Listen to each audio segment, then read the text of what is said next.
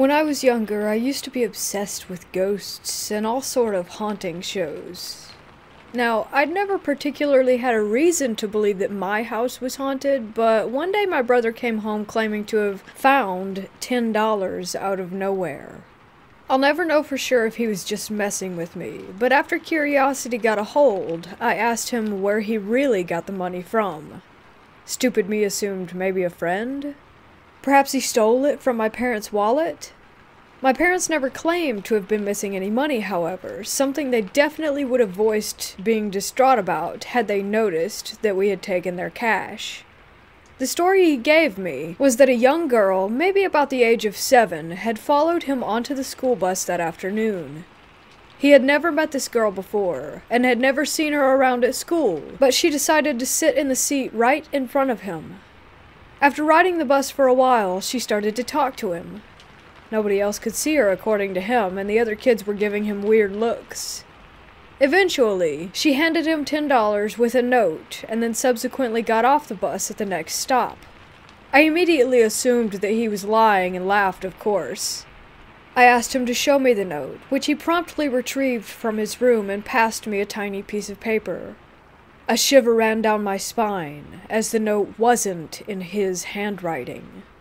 It read, "I'll help you, but only this time," which I believe was in response to the fact that my brother was begging my parents for a Zelda charm bracelet for months, which they refused to buy him. Given that he had $10 now, he could just buy it himself, though. Of course, I was extremely intrigued by this, even if it sounded absurd. I suggested we make a makeshift Ouija board to see if we could contact anyone. So we wrote the alphabet on a piece of paper and grabbed a necklace to hover above the DIY board. My brother was interested too, so he decided it could be fun. Mind you, I was in 6th grade and he was in the 4th at the time, so any sort of movement from the necklace caught our attention and we immediately thought that it was a ghost. After asking a few questions, the necklace began to move and shake. Either my brother was really good at tricking me by slowly sliding the necklace across the board, or it really was something paranormal. We were able to get a name. Kate. After asking dumb things like, "Did you watch me complete the Shadow Temple in Ocarina of Time?" and getting a yes, me and my brother decided to stop for the night after starting to get creeped out. We never said goodbye before ending. Eventually, playing with the board would be a daily occurrence. We thought we'd made a friend, and truly believed that someone was talking to us. Me and my brother decided to take things a step further and try to record something. So we both got our tablets, placed them in front of our TV, and hit record. The first thing I asked was, if someone was here, move something in the room. There was nothing. Okay, well, maybe the ghost is shy?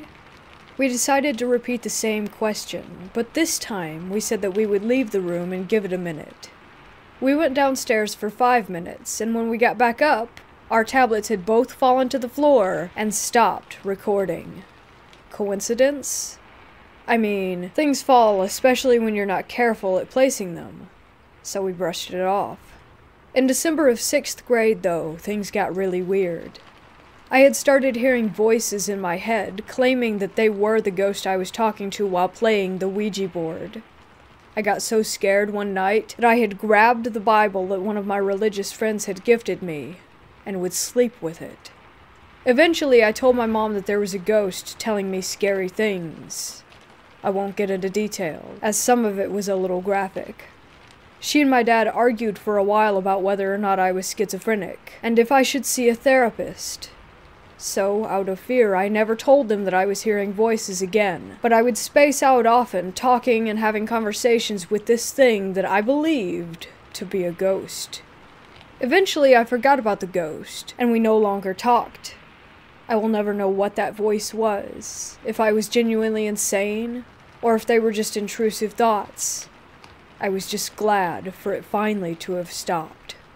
Nothing necessarily paranormal has happened to me since, besides my TV turning on randomly in the middle of the night, or feeling that someone was pushing my legs with some sort of unknown force every once in a while. I sum it up to just be my imagination playing tricks on me now. but I do still have this looming feeling that ever since I've played with that Ouija board, I have some sort of spirit attached to me, following me. Not a bad one, but just a constant presence.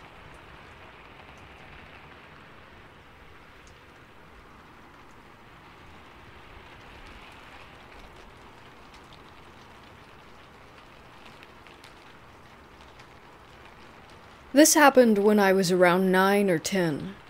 I was staying the night at my friend Catherine's for the first time. We met the summer before and were inseparable ever since. Kat lived in this old 2-story house surrounded by woods and dirt road. The house itself gave me an uneasy feeling when I first saw it. The shutters were falling off. The paint on the house seemed to be fading. It was an old piece of crap now that I think about it, but at the time I was nervous and excited. I remember walking in after I stared at the house for what seemed like 20 minutes. Surprisingly, the inside was a lot nicer than the outside, so I pushed that uneasy feeling down and just shrugged it off as nerves. I remember the smell of the house. I can't pinpoint it, but it was different, like walking into a musty room. I started to walk around, just to explore my surroundings, but I noticed Kat's mom watching me. I simply smiled and waved, but she just stood there staring at me wide-eyed. I've never met her before, but why was she looking at me like that? Suddenly, Kat flew around the corner and tackled me. We both fell and started to giggle. I noticed Kat's mom out of the corner of my eye start to turn around and walk off. She was gone, just like that. Fast forward a couple hours. Kat and I are laying on a beanbag in her room watching Children of the Corn, which, by the way, was one of my favorite movies at the time. I grew up watching horror movies, mostly Stephen King or any movie my mom was watching. Not her decision, mine, because I love the feeling that a good horror movie gives you. She felt the same way, and that's why we clicked so much. Back to the story. We were sitting here watching this movie, and suddenly the door opposite us slams closed. We both jumped, giggled, and brushed it off because, well, we were kids. Until the second time, when it creaked open and slammed again, not even seconds after the first time. Now I'm sitting there staring at this door, trying to figure out how in the hell it's opening and closing by itself. In the midst of all that, the only other person in this house is her mom, who I figured out earlier was just a tad bit creepy. "You think it's just your mom?" I asked her, but she shook her head.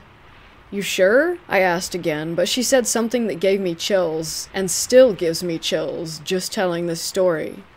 "My mom isn't home, it's just me and you, silly." I just stare at her while she's staring at me, trying to wrap my head around what she had just told me. "Where is your mom?" I asked her. "She's at work." I giggled, thinking that she was just trying to trick me. "She is at work. She only works for a couple hours, so she leaves me here because she trusts me." At this point, I'm just looking at her, and she noticed this look of concern on my face. "What's wrong?" she asked. "If your mom is at work, then who was that lady looking at me earlier?" As I said this, we heard what seemed like footsteps at the time, but thinking about it now, it sounded like shuffling in one spot above us.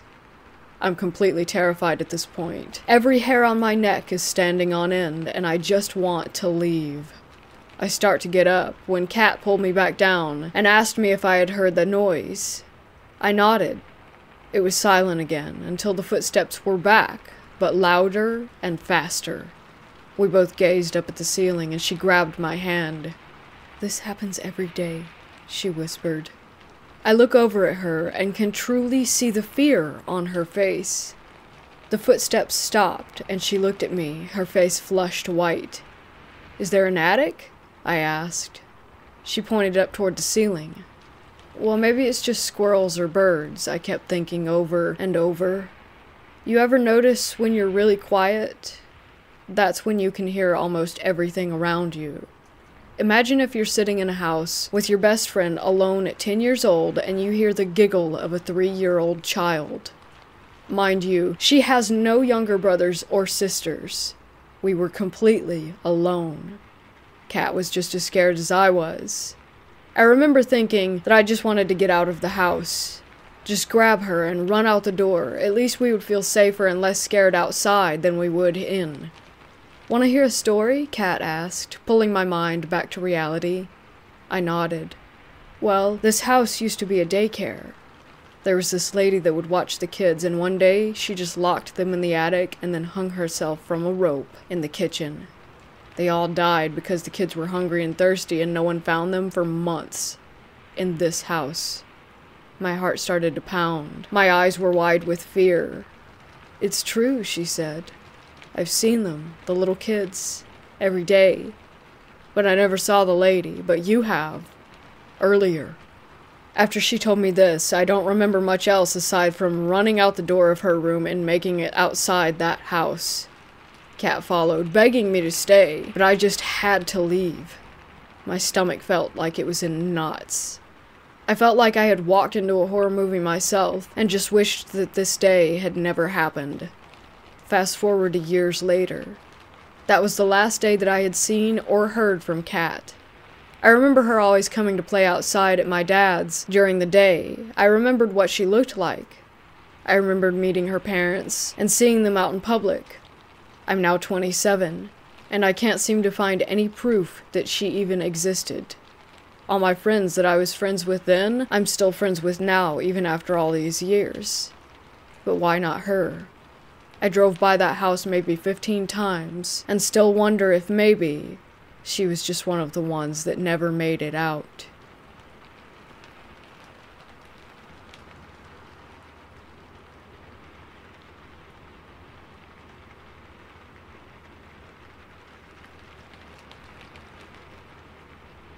For a little backstory, my partner and I have been dating for about a year and a half. This February, I was given tickets as a birthday gift to finally visit him, as I'm in Scotland. Experience 1. I spent the middle of February over in Arizona visiting my partner. While we're both interested in the paranormal, I believe in it all, having had multiple experiences, whereas he tends to just humor me, not believing in it much himself. He's never mentioned anything odd happening in his apartment, but I saw, heard, and felt small things the first couple of days that I was there. One morning in particular at around 4 a.m. I was on the sofa playing on my phone, jet lag, when I looked up and saw a figure standing over him as he slept. It was similar to a shadow person phenomenon, just a dark humanoid shape, but it felt nasty. When I saw it, it turned, almost as if it was startled to see someone else in the room. Never mind, someone who could also see it. It did sort of a double take and then disappeared, but the energy in the room felt off. I performed a cleansing ritual that I've come to rely on when negative energies are bothering me. For the remainder of my trip, the apartment felt light and airy, with the exception of later that day when I was taking a nap and felt what I thought was my partner standing over me watching me sleep. I opened my eyes and felt the negative presence over me, as though trying to work out who I was and why I was there.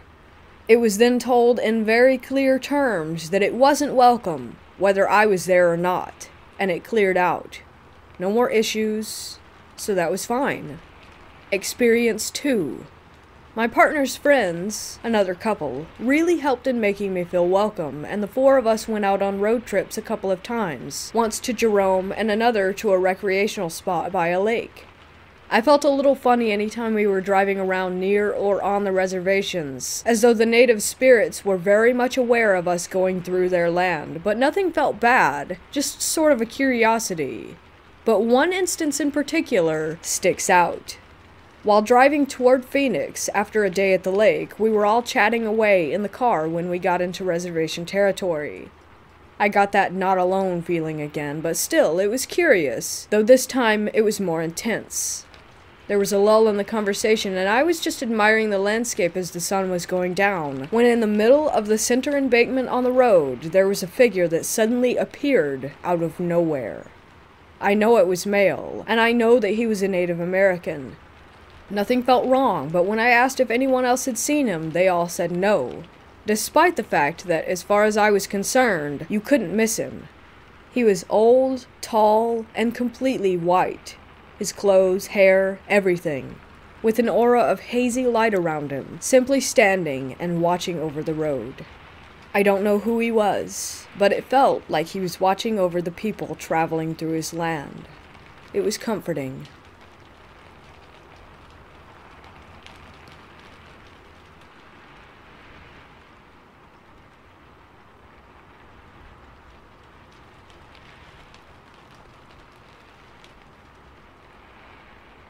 Believe it or not, my story is true. My name is Brandy, I am 56, and I live in Washington. All these years, my kids wanted me to write down events that happened to myself and my loved ones. Quite a few members of my family have recently passed away, leaving so many untold stories that I didn't want these experiences to die with me. So for my children, here it goes. A lot of messed up and supernatural things have happened to us in our lifetime, most with witnesses. This is one of them. About 27 years ago, while house hunting for a rental, I met the former renter of this run-down but livable house. She warned me not to live in this house because I have small children. And not only was it run down, it was very haunted, and never, she was stern, never let a man live here with you because he will be taken over by the evil that resides within. Now, I'm thinking she's either crazy or she was just mad at the landlord for something. We needed a home incredibly desperately. I was also thinking that I had lived through worse, and houses could always be cleansed, so I blew it off. I ended up renting the house, but I soon realized that I should have heeded her warning. The house was musty and old, made of wood. The walls, the ceilings, and the floors were all wood. Even the bedroom doors blended in with the walls, but the bedrooms were painted on the other side. There were French doors all along the front of the house going into an enclosed but open-viewed screen porch with a front door. The main living space was long and open. The living and dining area were stretched into one long room, and it was always cold despite having the heater on and it being in the desert. It was located in the high desert of California on the corner of an acre lot of barren desert, and across the street there was a popular grocery store and a few small shops too far away for anyone to hear us. It served as a town hall back in the day, and I think a turkey ranch before that. It was 6 a.m., and we had planned a 3-day trip to the happiest place in the world, Disneyland. My kids, Michael, age 1, Penny, age 4, and Jenny, age 3, were all sleeping on my bed in our bedroom at the other end of the house so I could pack in peace for the trip in the dining room and not wake them. I could see the bedroom door, though, and it was closed. I was standing up folding clothes at the table. My boyfriend's mother, Opal, was sitting across from me when we heard the bedroom door creak open slightly. We both looked up, and it was my daughter Jenny in her little pink and white flowered onesie. I said, "Now you know it's too early, go back to bed." And she replied, "Me up now, Mommy," in her little sweet voice. It made us both chuckle, and I told Opal that I thought she was just excited. I told her no, that we weren't going right now, so please go back to bed. She stomped her foot, which we could feel vibrate through the floorboards. Opal then told me that I had better go and put her back, and I agreed. As I was making that long walk toward her, I was keeping eye contact, and as I was walking, I was telling her, "No, baby," and once again she stomps her foot, smiles, and says louder, "Me up," with the sweetest little smile, and she tilted her head.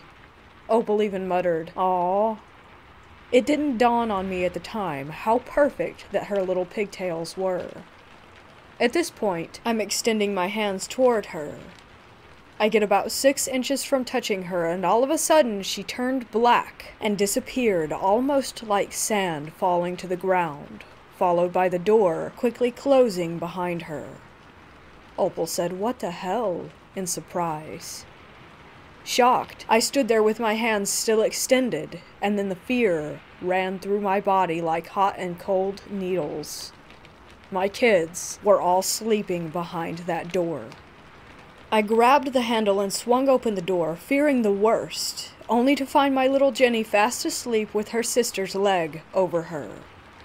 Whatever we had seen, it couldn't have been her. Although unsettling, Opal and I didn't talk about what had happened, and later that morning we all piled into the car and went on our trip. We had a great time, but when we came home we were met with all of the lights on and old music playing loudly coming from inside. People were standing around in my living room. 2 separate groups, like 2 different periods of time. I turned to my boyfriend and asked how those people got in and if he left the door unlocked. He told me, "No, why the hell would I do that? You saw me lock it." We all got out of the car and cautiously approached the front door. As I got closer, I could see a couch not where our couch was, with a man in a white tank top sitting there.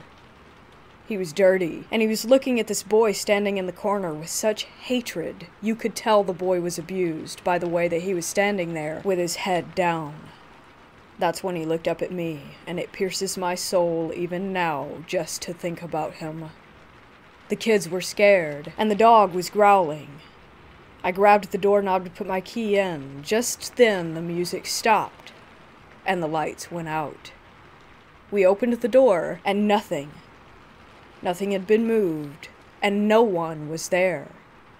I couldn't get the image of that sad-looking little boy out of my mind, and it was a while before I saw him again.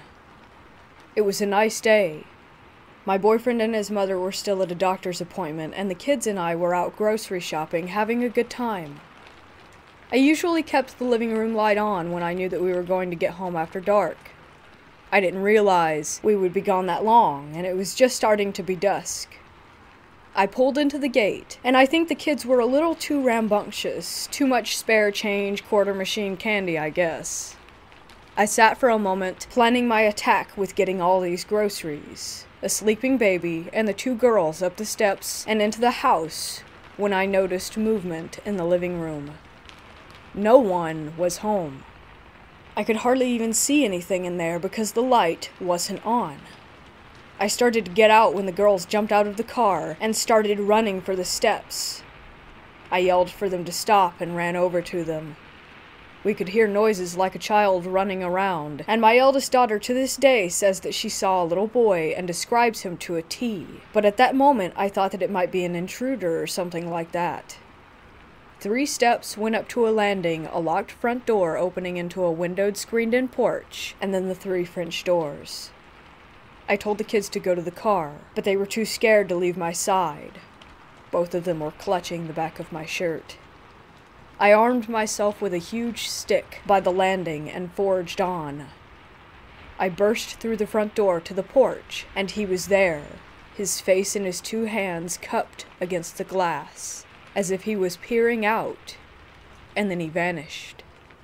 It was the boy that I had seen standing in the corner before.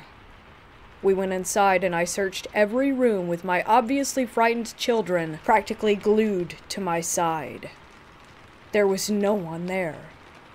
Was my mind playing tricks on me, and I was projecting my fear onto the girls? I turned on all the lights and ran out to get my sleeping baby and the rest of the groceries out of the car when I stopped in my tracks. There on the glass were 2 crescent moon handprints, and it was fogged up where his nose was. It stayed there for at least 20 minutes. Just to add my own thoughts here, I don't feel that we always need words to communicate with spirits, or for them to get a message to us. They are not bound by flesh. It is important that you have an open mind, and always keep your will strong. At night, you could look out the French doors at the stores across the street and see the vast desert behind them. The property was pitch black, so you saw the reflection of yourself and whatever was behind you. That night, everyone was asleep. It was nearly Christmas, so I was admiring the lights decorating the storefronts when I felt one of my children through the floorboards skip up next to me, and then I heard a faint giggle. I felt a tug on my shirt, so I turned my gaze to the reflection, extending my arm over as if to caress the back of his head and pull him in next to me. It didn't occur to me that this was not my child. He came in under my arm and stood there looking up at me, and all I could feel was love and sorrow. I turned to look at him, but he was gone. So I looked back at his reflection, and it was gone as well. He was about 7 or 8 years old. He had what looked like black and white Converse on, and was wearing old jeans with rolled-up cuffs.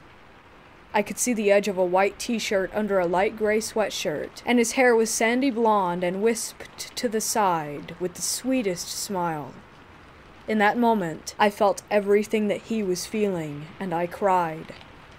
I saw the images of abuse flash through my head. I don't want to elaborate on that, and he made me feel that the man was not his father, and that he loved the comfort of our presence. There were so many emotions. I went to bed and held my kids tight. I was so full of questions like what happened to his mom? How did he die? I looked for records and was told that back in the day there were not many records kept out there in the desert. A person could live and die, and no one would know unless it was specifically reported. I felt whatever else was in the house was evil, and we found out just how evil it was the longer that we lived there. I feel I should describe the bedroom so that you can get a feel of the surroundings. On one side of the room there was my full-size bed against the wall and a single bed next to me against the other wall, separated by a small nightstand with a lamp where my 2 little girls slept. The door to the living room was next to their bed, and at our feet was the hall door and closet.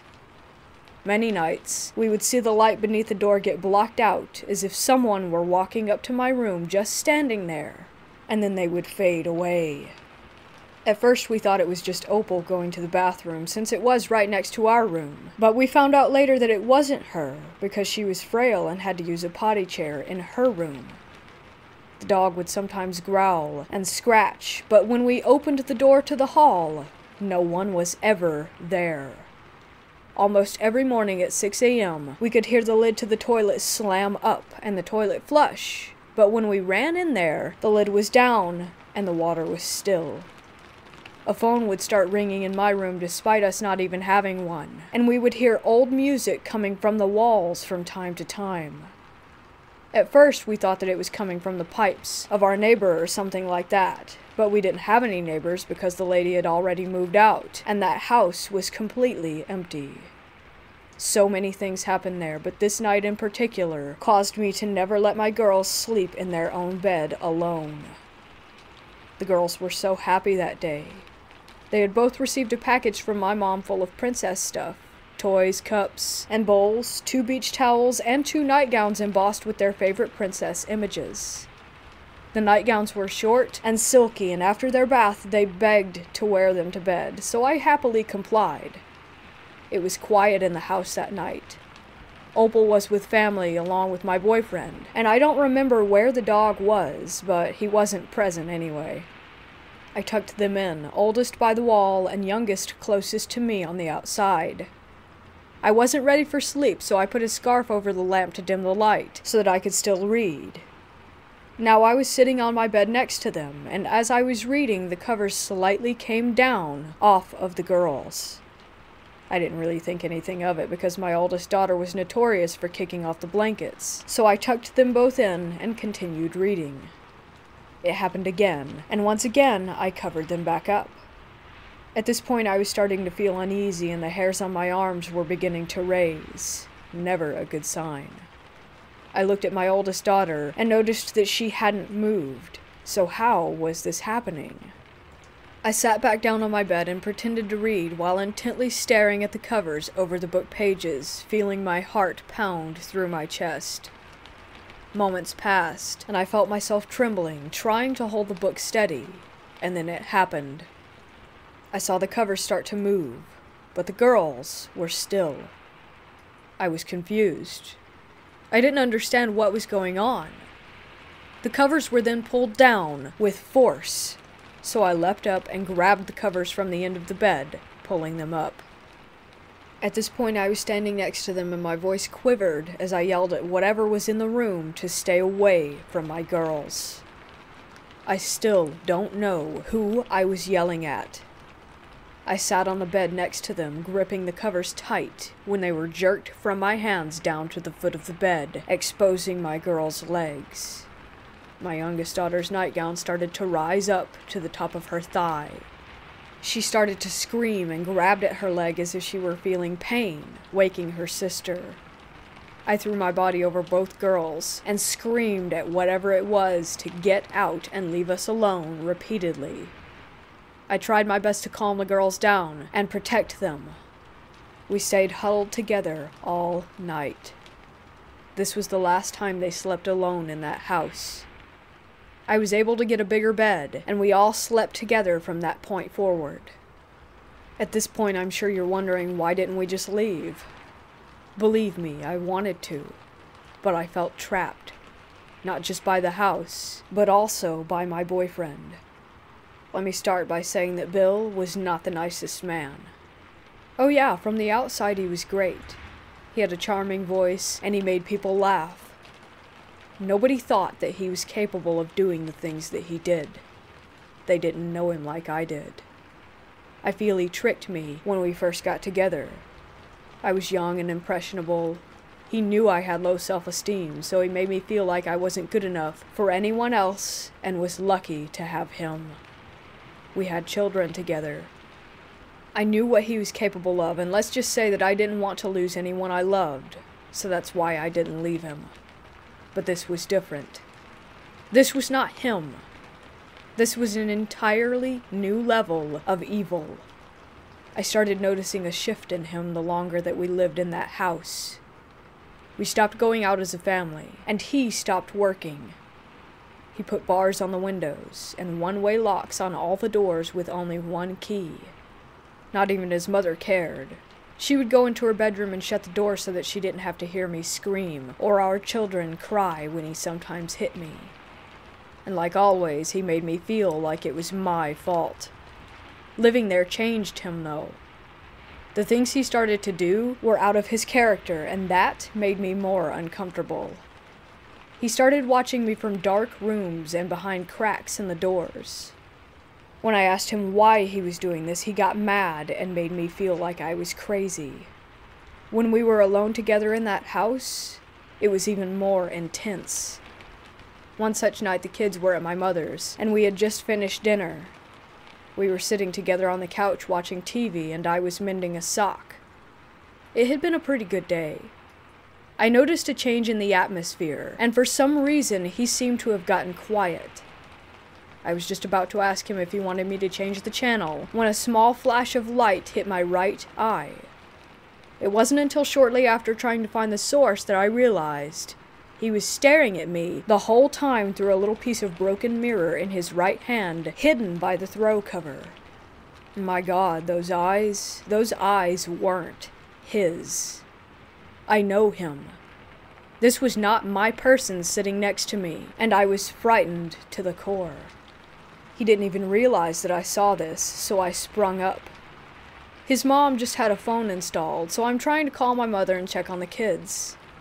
He jumped and hid the mirror in the couch cushions and started trying to reason with me as to why I should come back and sit down next to him and not make that phone call. I noticed that while he was talking, he wasn't even looking at me. He was looking behind my head, almost as if he were looking through me. I glanced at my reflection in the glass door, but nothing was behind me. I grabbed the phone and called my mother, assuring him that I was only going to be a minute. We stayed on the phone until he fell asleep, and quite a bit longer. My mother knew what was going on, but she felt helpless, as I did at that time. He got up, grumbling something as he walked into the bedroom to go to sleep on the bed, so after we hung up, I stayed awake with the blanket on the couch covering everything but my eyes while listening to him breathe until dawn, when I finally fell asleep. There was another time at around 4 p.m. We needed some groceries for dinner, so I got the girls ready and left my baby boy asleep in his playpen in the living room. Opal was napping at the dining room table, and my Bill was sitting on the edge of our bed in the bedroom. I called out to him that I was leaving, and to keep an ear out for the baby, but he didn't respond, so I repeated myself and I heard him mutter, "Yeah, sure." So we left. The store didn't have something his mother wanted, so I had to go to 2 stores. It had just gotten dark as we pulled up, and I could hear the baby crying. I rushed in, and Bill's mother was still sitting at the table. I picked up my son, and he was soaking wet, and it looked like he had been crying for a while. I was changing his diaper, trying to calm him down, and the whole time Opal was getting mad at me for leaving her alone with the baby. I was furious, and I told her I didn't. I left him with your son. She looked surprised. She didn't even know that he was home. What the hell? Where was he? I put my son down and told the girls to go play. Something wasn't right. I didn't think he was still in the bedroom because the lights were off, but someone was in there. It was abnormally dark. I slowly went up to the door and walked in. There was a dim light coming in through a crack in the blinds, and I saw his silhouette still sitting on the bed. He hadn't moved. His feet were on the floor, and he was slightly hunched forward with his elbows resting on his legs, cupping his hands together. The room smelled stuffy, and the air was thick. I called out his name, but he didn't reply. Once again I called out his name, adding, "You're scaring me." I moved closer, saying, "Why are you not answering me?" I saw that he was sweating and that it was glistening in the light and dripping from his head to his hands and then his hands to the floor. I could hear it as it dripped. I was shaking while I slowly made my way around him to the lamp, and I heard a growl that almost sounded like it was coming up from the floorboards. I turned the lamp on. His shirt was soaking wet. There was a pool of sweat at his feet, and his eyes were darker than I've ever seen them. His stare was fixated downward. I was afraid to get near him, but I felt like he needed my help. I started to shake him while calling out his name. He was cold to the touch. I crouched down in front of him between his legs, but honestly, all I wanted to do was run out of that room. I took his face in my shaking hands and said, "Please, Bill." Just like that, he snapped out of it. He grabbed both of my wrists and hurled me onto the bed behind him. He said in a loud voice, "What are you doing, you freak?" Then he got up and went to the bathroom. I heard him turn on the shower as I laid there curled up, not knowing what had just happened. I soon composed myself and went out to bring in the groceries and make dinner. Later he joined us as if nothing had ever happened, but I still felt uneasy. The night went on, and he was his old self, goofing off with the kids and watching cartoons. I went into the kitchen and started washing dishes with my back to the hall. I heard him in the living room with the kids. I swear, I heard him. The next thing I knew, he was behind me, and he aggressively grabbed my waist and put his mouth on me. I could feel his teeth on my neck. I jumped. He startled me. Then he looked at me like he wanted me dead and said, "You disgust me," and left the house. I don't know where he went. I didn't ask. All I know is that he was gone. He came back later that next morning, dirty, and saying something about him getting lost in the desert. I remember him telling me once that I could scream out there and no one would hear me. We eventually got out of that house after living through horror, not knowing from day to day what was going to happen next, and who was safe from that evil. Later, after his mother had moved into her daughter's house, she passed away. I felt bad because I wasn't even sad about it. I found a way to leave Bill. I made an excuse that I needed to pick up a check from the welfare department, and that I had to bring the kids with me. After I got there, I told them that I was being abused, and they helped me find a safe place to go. After I didn't return that day, a detective from the sheriff's department came and asked me questions about him because apparently he stole a child and took her to that empty house. Thank God he was caught before he could do anything to her. I never let him hurt my children, but sadly, they remember him hurting me. For years after that, I would have nightmares of him appearing at the foot of my bed, clawing his way up my legs, and closing the space between our faces with his cold breath on my lips, and those eyes. I would wake up gasping for air. About 9 years ago, I looked up his name, and found him on a website exposing predators. I still shiver when I see small mirrors or broken glass. A few years after we moved out, I ran into the former renter, so I asked her if she knew anything about a little boy ever living there, or did someone die there, and she said, now this is not fact, she said that she heard, I don't know where though, that there was a boy and his mother disappeared, leaving him with his stepdad, who is horribly abusive. Later, the boy was found stuffed in a hole on the property, dead, and they found the stepfather's dried and decayed body on the couch in the living room. He had committed suicide. Like I said, I don't know if that's true, but it seemed pretty damn close to how I felt. I wish even now that I could have helped that sweet little boy move on. We couldn't even drive down that street for years after that, and we all cried with relief many years later when we found out that the house had been demolished to the ground and that a housing tract was being built over the land. I still wonder if those people living there are plagued by the same evil that plagued us.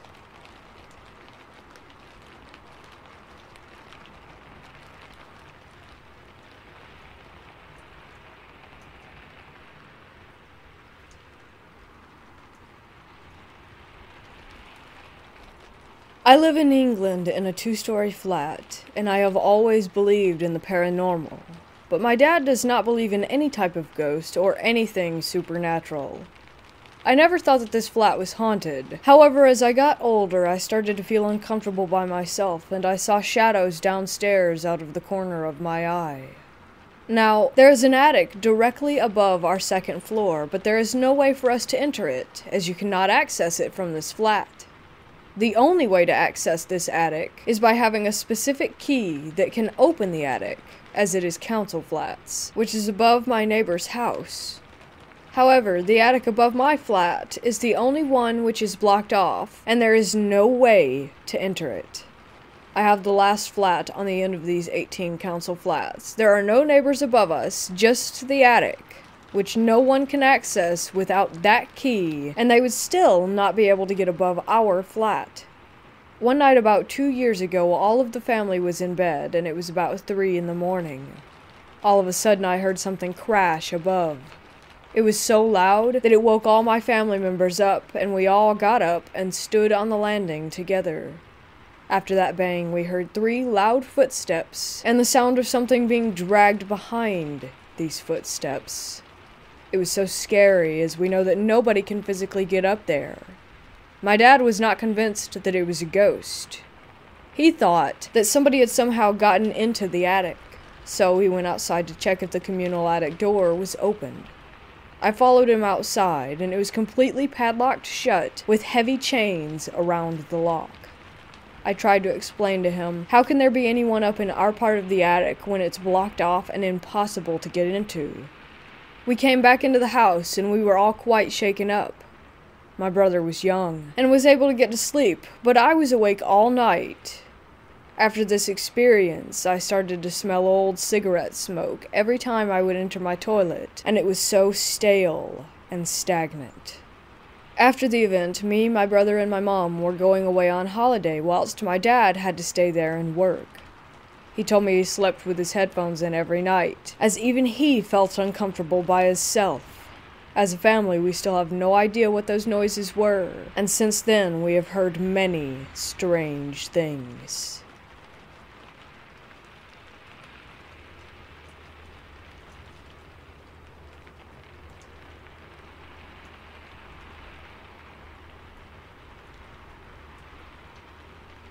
"10 years ago, I was a stupid 18-year-old kid who was living with his parents in Flagstaff, Arizona. We moved almost every 3 years due to the nature of my dad's work, so I got to see most of the country. It was a Tuesday in November. My mom said that we were packing up the apartment and moving to Seattle for what was going to be another year and 2 months. I had a small 300cc motorcycle at the time. I think it was a V-Star, but I could be wrong, and decided to hook up a GPS and use the time to go on a ride across the West Coast. My mother didn't like the idea, but I knew that I would be safe due to personal experience and knowing when and when not to ride. Besides, it would be a 3-day trip and I would get to see all sorts of neat stuff along the way. I notified my job that I was going to transfer, threw on my saddlebags, and a day later was on the road. I made it all the way through western Nevada in order to avoid LA traffic, and stopped prior to taking the I-5 into California. That evening I stayed in a Days Inn hotel. After breakfast and a talk with the locals, I crossed through Reno into western Cali. From there, it was only 4 more hours until I reached Oregon. Luckily, I had time to spare, so I wanted to take some back roads and discover what this dank, damp state had to offer. It was fall, and there was a deep chill in the air. Riding through it sent shivers down my spine like nothing else. November's weather in Oregon is almost identical to that of Pittsburgh during that season. It makes you want to curl up into a ball and sleep for a decade, only to wake up and repeat the process all over again. Eventually, I got tired enough that I wanted to find somewhere to stay, and managed to see a sign advertising a Green Hills hunting lodge on the side of the road. It was accompanied by a long, steep hill that took me what felt like an hour to climb. Then, when I reached the top, I was greeted by a large and gorgeous cabin that looked like it was specifically made for weddings, like something ripped out of a fairy tale. Bewildered, I parked my bike, took off my bags, and threw a tarp over it, which was secured to bungee cords. I walked inside and met a Korean woman who was working the front desk. She spoke perfect English, but had a very distinct accent in which she explained to me that I could choose my room due to an abundance of vacancy. Cool, right? I chose room 31, as the entire building was all on one floor that evening. She handed me a key with the tag 31 attached via a keyring and tells me to have a good night. I throw all my stuff down and head to the bathroom to wash up after riding for an entire day. The room itself looks like a cabin and is absolutely gorgeous. The floorboards were all real wood, and even the shower had the same natural wood as the tub surrounding it. I take a shower and then head to bed, and realize that the mattress is incredibly comfortable and make myself cozy, only to realize that something is off. It's not something obvious, but I knew that there was some sort of oddity about this place. I push it to the back of my mind and fall asleep. The next morning, I wake up to find that the walls went from a natural brown to a deeper gray, as if they were stained overnight. This wasn't a result of natural lighting versus LED. The room was without a doubt a different color. I shrug it off and get all my stuff together, making sure that everything is still where I left it. I head out of the room to find that not only had the walls changed color, I was on a second floor that previously didn't exist. The light from the morning sun wasn't permeating the windows of the cabin, and there was no one in sight. I started to freak out, nearly having a panic attack because this wasn't right. Thankfully, there were stairs that I dashed down as fast as I could and made my way to the front desk and rang the bell once, twice, 3 times. I was breathing heavy and knew that I had to get out of there. No one was coming to check up on me after about 10 minutes of waiting, so I dashed out of the doors and into the lot. I ripped the tarp off of my bike and looked back at the lodge. It wasn't the same. This was a broken down, abandoned, dirty building that looked as though it was about to be condemned. I didn't want to ask any more questions, and rode off as fast as I could. That place still haunts me, even to this day.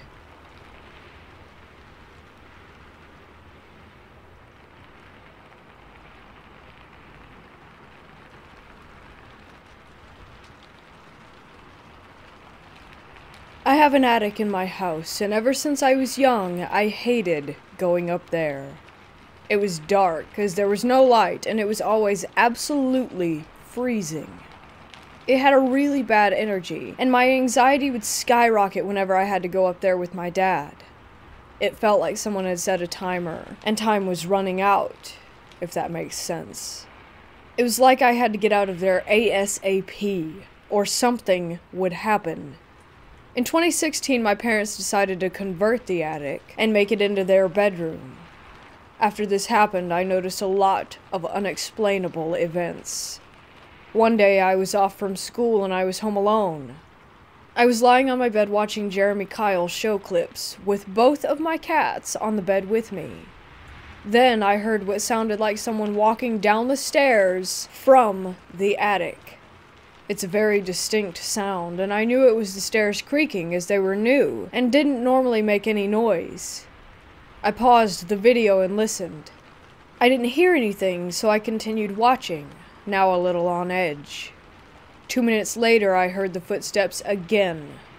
Peanut, my cat, started hissing and meowing and went to the end of my bed and hid. At this point, I was tearing up.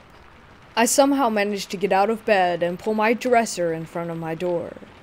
I sat in front of the door and called my dad, sobbing. I explained to him what was happening and he said, "Go out of my room and look." Hell no. I begged him to call my neighbors to come in and get me. It was only after I called my dad 5 times, he kept hanging up on me, that he called my neighbors. One of my neighbors, who have a key, came in. I flew down the stairs, sobbing and shaking. My neighbor checked the house, but no one was there. I didn't feel safe staying home for weeks after this. My best friend and I would hang out after school at my house most days, and whenever we did, we would always hear noises from upstairs. One time in particular, we were in the kitchen making noodles, and we heard banging. I assumed it was my cat and didn't think much of it. My friend then shushed me and said to listen. From upstairs, I could hear the sound of someone opening and closing a chest of drawers and slamming my wardrobe open and shut.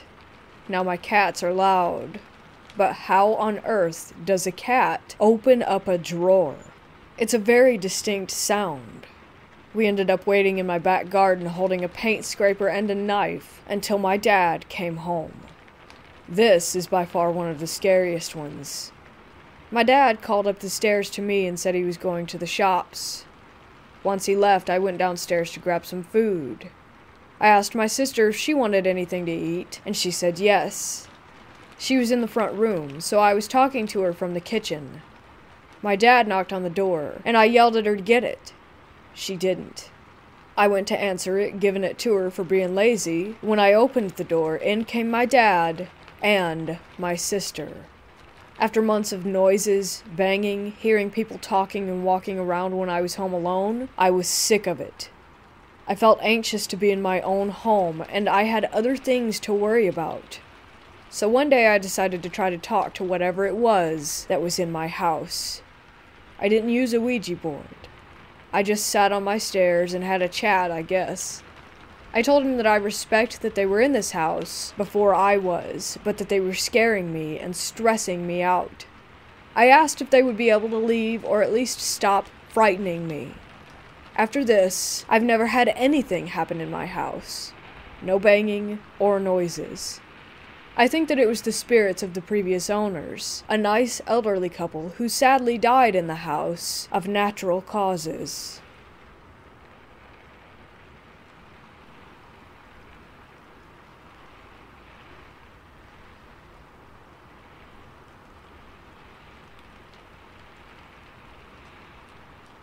About 5 years ago, I had just moved into a new house with my wife at the time. We had 2 kids, ages 2.5 and 1. My 2.5-year-old was very articulate for his age, and so one day as we were walking out the front door, he points across the house and asks, "Mommy, who's that little girl right there?"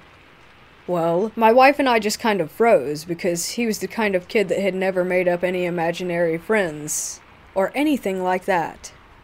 But the moment passed, and we kind of forgot about it. Around 6 to 8 months later, I remember I was in my bedroom late at night. I have a large window in my bedroom that looks out into my backyard.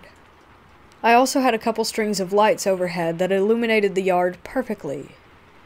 One night I was up studying for a class the next day when I looked outside and saw that my kid's swing set had one swing going back and forth in a perfect pendulum motion like someone was on it, while the swing next to it was dead still. This was not the first time this has happened. It was actually the third, I think. But it was the instance that I remember the most clearly and took the most notice.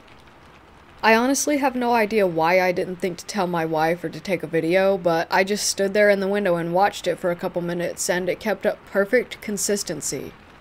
I grabbed my flashlight and walked out to my deck to get a better look. Still swinging. I had been studying lots of science classes at that point, so my head was in the space of, I'm going to figure out the rational explanation of why this is happening. It was breezy out, so I walked up to the swing set and held my hand in different places around the swinging swing, and no breeze. Plus, again, the swing next to it was dead still. Also, my thought was that if it was the wind, there was no way that it could keep a perfect back and forth motion. If a swing gets even a little off, it would have collided with the one next to it. Anyway, I'm not sure if I had a previous encounter with my son in mind or not, but I had a very certain feeling at that moment that there was a little girl swinging on the swing. Almost like I could see her, but obviously couldn't. I also felt very at ease and not frightened at all. Then after about 5 to 10 minutes, I stopped the swing just to see what would happen, and it remained stopped. I remembered apologizing out loud to the girl for stopping the swing, and told her that she could swing whenever she wanted to, but it never happened again after that, and I haven't had any additional encounters at this house since. I looked up public records and asked the landlord if there was ever any little girl that had died in this house, and nothing. The only info that I could collect is that a few years before we moved in, there was an elderly woman who lived here for about 20 years, but the owner had the landlord kick her out in fear that she would die on the property, so she had to move in with family a few states away. Anyways, I would love to hear your thoughts on this one.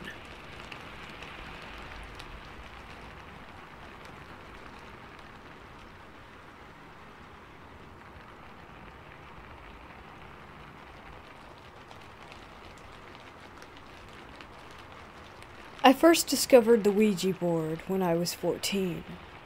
A girl was visiting from America, I'm in the UK, and she told us how to talk to ghosts.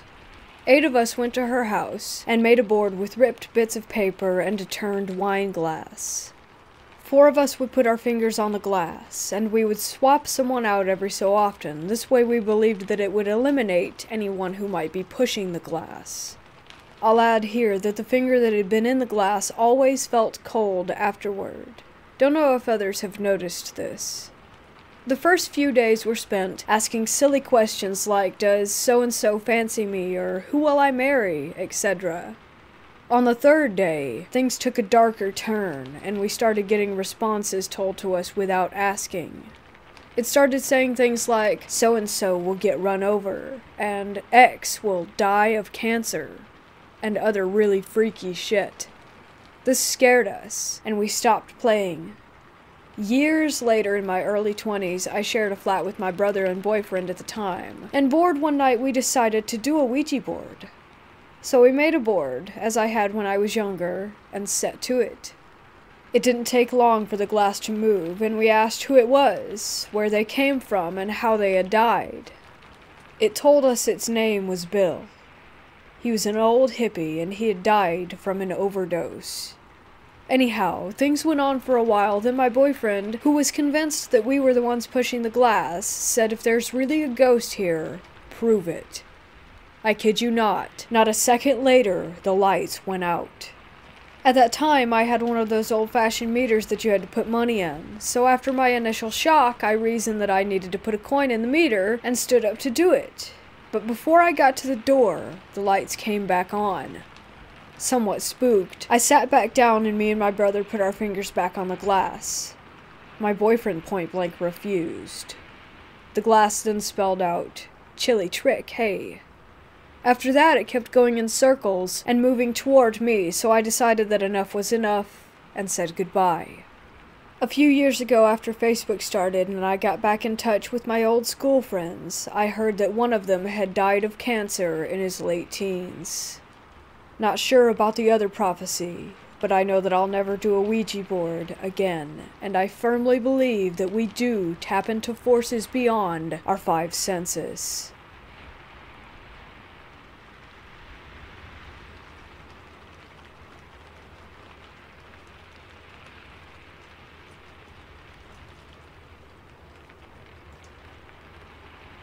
A couple of years ago, me and my pops decided to go on a road trip. It was very out of the blue. I wasn't even expecting it, but I decided to go anyways. It would be some solid father-son bonding time. After driving for what seemed like a couple of hours, was around maybe 8 to 9 p.m., we pulled into this gas station for snacks, water, and to use the bathroom, and we went back inside of our car. Keep in mind, this gas station was basically in the middle of nowhere. Anyways, we got back into our car and decided to look for a motel, but there was none. And I mean not a single one anywhere near us. My dad was really tired, so we just decided to go to sleep in the vehicle. We pulled up into this sort of resting area / parking lot and decided to pass out for the night. My dad fell fast asleep, but I was on my phone for a couple more hours, and around 11 p.m. I just felt suffocated by the tense air and decided to step out for a bit. I felt safe because the gas station was still in sight, and there would be a couple of trucks that would occasionally drive by, so I was at ease. At the time, I was also texting my friend who lives in Seattle, Washington. We were on the phone for a little while. Then I saw what looked like a large cornfield, and I had never actually seen a cornfield in real life, so I decided to cross the road and just get a closer look. That's exactly what I did. I got extremely close, and I started feeling like I was being watched, but again I just thought, well, you're literally outside in the dark, standing next to a tall cornfield, of course you're going to feel this way. So I just brushed it off. I even considered going in. But I thought, why would I even do that? So anyways, I just decided to take a step back when I noticed a barn. It was a large, white barn with red, maybe black stripes. It was hard to tell in the dark, but it was definitely a barn. I was stupid and young when this happened, maybe 14 or 15. Out of curiosity, I decided to go check it out, and the barn was next to the cornfield, sort of tucked in a little. I literally thought, haha, I wish I could see something that would freak me out, as a joke, because I never really thought that anything would happen, and I love being scared. Anyways, I started making my way toward the barn. As I was getting closer and closer, I remembered very vividly that I was wearing no socks, just slip-on slides. I remember the dirt rubbing against my toes as I stepped. I remember sending pictures to my friend in Washington. I jokingly was saying that I saw something and that I was going to check it out. As I got closer, I saw something. It was behind the barn, but sort of off to the side, like how when someone peers around a corner. I thought it was a bell. Literally, I assumed that it was a bell attached to the corner of the barn, so I just walked a little closer. Even as I'm writing this, I am getting goosebumps. I walked closer and saw the head of someone or something just peering around the corner at me. At that moment, I just straight up froze. My fight or flight was out of function because there I was literally seeing someone or something peering at me. After about 5 to 10 seconds, the noise that Snapchat makes when you get a notification snapped me out of it, and I just ran as fast as I could across the road to my dad's car and got in. I felt a sense of relief wash over my body. Somehow my dad was not awake. Me gasping for air wasn't enough to wake him from his deep sleep. I really considered waking him up and telling him what I saw and that we had to leave, but he would just assume that I was joking or having an episode. Which sounds dumb, but he's assumed that before, since he never has believed in anything paranormal or anything out of the ordinary related. I took deep breaths and just texted my friend telling her what I saw, and even she didn't believe me. I don't blame her. And I wouldn't blame any of you either. Sometimes I have a hard time actually believing what I saw. But I know that it was real. I was sober and fully aware. But from the bottom of my heart, the part that disturbs me the most is that whatever was peering at me from around that corner was very tall. At least 7, maybe 8 feet tall, and every time I think about this, I get a sense of dread and paranoia. I haven't told any of my family or my dad, but if any of you have a clue as to what I might have seen, please let me know. Again, I wasn't hallucinating. This was before I even figured out anything about psychedelics or drugs in general. Please let me know if you have any ideas or info. Also, it probably sounds fake because if someone came to me telling me what I'm saying, I would also just rule it out to be fake. But please, I've been trying to piece it together for the last couple of months. I was sort of 50-50 on paranormal encounters, but after that experience, I believe. I believe in walkers to wendigos. I believe in ghosts to La Llorona. It has changed me, knowing what's out there. And everyone wants to believe, oh yeah, ghosts aren't real.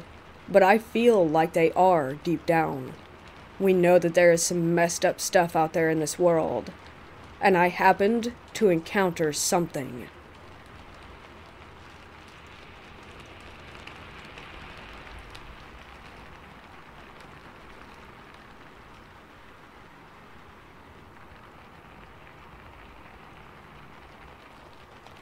This is the story of the time I saw an apparition that looked as if it crept right off the silver screen.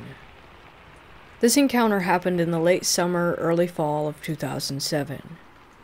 I was in the 4th grade and my family had just moved to the absolute boonies of Mississippi. I was born in Mississippi and still had a lot of family down there, but my father had been stationed in another state for the previous several years. Military. So I guess you could say we were moving back home. My parents were in the market to buy a house, but until they found one, we would be staying with my great-aunt and her family. My aunt had a beautiful but slightly run-down 100-and-something-year-old home in the woods on the outskirts of an abominably small town. In order to get to her home, you had to drive down a 1-lane dirt road through the woods.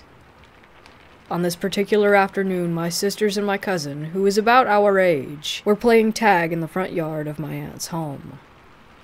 Now, you need to know a little bit about the layout of this yard. The yard was longer than it was wide. Picture a rectangle with the house on one end and the dirt roadway at the other end of it. If you're looking at the house from the road, the right side of the yard is bordered by muddy soil, thick trees, and bamboo that creates a sort of natural border to the property. On the other side of the yard is a length of tropical leafy bushes about waist-high that run from the front of the porch almost down to the road separating the yard from the driveway, just on the other side of the plants. Near the road in the middle of the yard was a ginormous old oak tree dripping with Spanish moss. Now back to the game. This particular round of tag, I was it. My siblings and cousin were running around the yard and the house, trying to hide behind various things. As I was scanning the yard, I noticed the figure of a girl with long, straight brown hair, peeping her head out from behind the big oak tree. She was wearing a dress that fell below her knees, which was very different from what the rest of us kids were wearing, namely cut-off jean shorts and stained t-shirts. I thought it was odd to see someone there, since I could have sworn that I saw all of the girls run in the opposite direction toward the house, but I figured I would go and check it out anyway. As I made it to the tree, I looked behind the trunk, and there was no one there. I was beyond confused at this point. My 10-year-old brain didn't immediately jump to ghost. It was more along the lines of, who the heck was that? The tree was in the center of the yard, with no other trees or shrubbery within 20 or so yards, so if the girl would have run up from behind the tree, I should have seen her. By that point, I started scanning the yard, and my eyes happened to fall to those tropical bushes that bordered the driveway. Crouching down near the bushes was the same figure of the girl. I remember her squatting near the leaves and peering in my direction when I noticed that she had no face. She was completely absent of any facial features, eyes, lips, and nose. Her face was just a smooth expanse of flesh-colored skin. It looked like something straight out of Silent Hill. I must have looked away, and then she was gone. I have never seen this apparition since.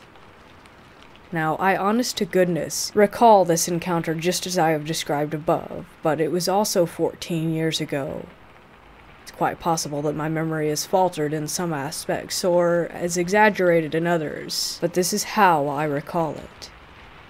Either way, it was terrifying.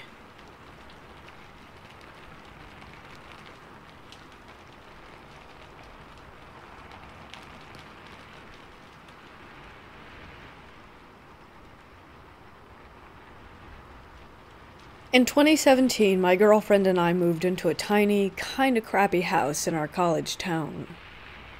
The house was made by a couple of students a few years prior, so the architecture was a bit sloppy. For example, the roof was flat. Take note of this because it'll be important later. However, the house was really cheap and close to campus, so it seemed like a total steal. The first couple months living there, nothing out of the ordinary happened, but it wasn't too long before we began experiencing strange paranormal activities.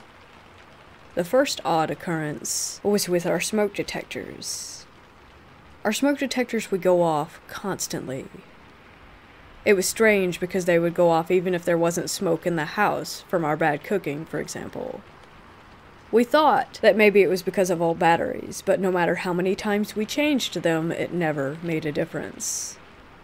It got to the point where they were going off 3 to 5 times a day, and at that, we just broke down and took the batteries out of them altogether. Note, there were 6 detectors in total. However, even without the batteries, the detectors were still going off. So out of desperation, we turned off the entire smoke detector circuit to the house. It was at this point when things started getting really out of control. The back room / storage room in the house always had a really eerie feeling, like someone was watching you or standing just behind you staring down at you. Thankfully, me and my girlfriend's bedroom was the furthest room in the house away from the storage area, so I avoided it like the plague. Anyways, one night around 3 a.m., the smoke detector in our bedroom goes off. However, it's not the usual repetitive beeping, it's a single, long beep. It sounded like when someone holds the test button on a detector. Frustrated, my girlfriend grabs a chair from the dining room and stands on it to reach the detector, but moments before she touches it, the beeping stops. We both groan in irritation as she goes to put the chair back, but before she makes it to the dining room, the detector down the hallway from our room makes the same continuous beep. Just like before, she stands on the chair to reach the detector, but right before grabbing it, it stops. Our smoke detectors continued this pattern all the way back to the creepy storage room. This happened 2 more times that night. It was as if whatever was messing with us was trying to lead us to its space. This would happen to us at least once or twice a week for the next 1.5 years that we lived there.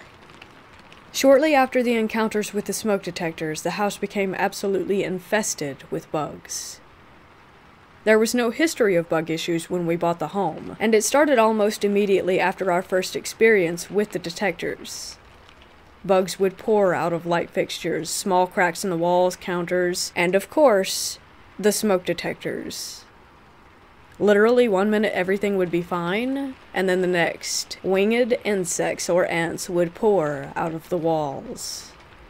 We had multiple exterminators come, but less than a week after treating the house, the bugs would be back, just as bad as before. It made us miserable, and I've never seen an infestation to that extreme. It was absolutely unnatural. After these events, we began feeling really terrified and depressed. We both hated being home, but there was no other place for us to go. This was when the footsteps started. Remember how I said our roof was flat? At least a few times a week we would hear large, heavy, possibly hoof-like footsteps on the roof. We tried writing it off as being animals, so whenever we heard the steps we would run outside to see if we could spot whatever the animal was. But there was never anything there. The steps were very far apart from one another. Whatever was walking on our roof would start from the creepy storage room and in maybe 3 or 4 steps walk to our bedroom. The steps were so loud that it sounded like whatever was haunting us was either very big or stomping to get our attention. Now began the phantom sounds. We had large metal bowls that we used for daily cooking, so when we were done we would wash them and set them on the counter to dry. The first time it happened, me and my girlfriend were sitting on the couch in the living room. The kitchen was right next to the living room, but there was an island that blocked our view to the sink area. Anyways, on this night we were startled by the sound of our multiple metal bowls being thrown off of the counter. At this time we didn't have pets, so we assumed the worst and thought that someone might be breaking into the house. We both shot up and ran over to face our worst fear, but not only was no one in the house, nothing in the kitchen had been moved. The bowls were still on the counter, just where we left them. This was the most common paranormal occurrence in the house, and it happened at least 5 to 10 times a day at all hours. After a while, we were so sick and tired of these disturbances that we stopped using our metal bowls, or if we did use them, we would hand dry them and put them away right after use. This didn't make the spirit very happy, so next, we started hearing what sounded like our ceramic plates being thrown to the ground, and our kitchen cabinets slamming over and over again. Do you know those types of cabinet hinges that close slowly? Yeah, that's what we had. So, to slam the cabinets like that, they would have had to have been closed with excessive force. The next phase in our haunting was sightings and photographs. The phone I had at the time had one of those automatic face tracking features, meaning that when you would take pics on my phone, the yellow boxes would appear around the person's face to focus on them. One night I was taking a picture in me and my girlfriend's bedroom when a yellow face tracker square appeared at the foot of our bed, way above our bed. If that was a person, they would have had to have been at least 7 feet tall. At the time, we did have posters on our bedroom walls, so while focusing on the face tracker square, I circled the room to confirm that the tracker wasn't just focusing on one of them by accident. To my dismay, no matter where I was in the room, or from what angle, the square stayed in the exact same place. Oh yeah, even better, I was home alone for a few nights. I don't think I've ever experienced such sheer terror as I did when I went to sleep that night. After this first encounter, having cameras track faces in our pictures became a constant occurrence all throughout the house. The final phase of our haunting before getting the heck out of there was physical encounters. This happened more often to my girlfriend than me, but something would occasionally grab and pull our hair, especially when we were walking through the living room. But the most terrifying experience goes to our friend Jamie. She came to visit us for a few nights, and while she was there, she would sleep on our couch. She was aware of all the paranormal encounters in the house, and she had seen most of them firsthand, but nothing compared to what was about to happen. It was around 3 in the morning when she woke up with an eerie, uncomfortable feeling. All of a sudden, she experienced what felt like someone or something stepping up onto the couch. It stepped both of its feet up, one on either side of her body. Starting from her feet, it slowly walked up the length of her body until it felt like 2 feet were on either side of her head. She said she felt an intense, malevolent energy staring down at her, but she was too terrified to open her eyes. Meanwhile, the cabinets in the kitchen began to slam over and over. For the next few hours, she pretended to be asleep all the while this presence was standing over her. She told me she's not exactly sure when it went away, because she eventually became so exhausted that she did fall back asleep. Not too long after this experience, we were finally able to sell the house and get the heck out. We lost tons of money because we sold it for way less than we had originally paid. I can't help but feel bad for the person who bought the home, but it's been almost 3 years and she's still living there. I think the takeaway from this story is if a house is priced too good to be true, then it is.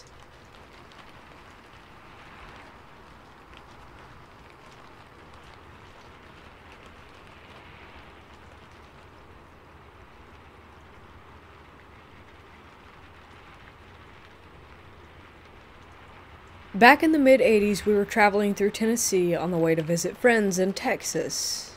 Mom was driving, and I, a teenager at the time, was navigating by using a paper map, as these were the days before cell phones and GPS.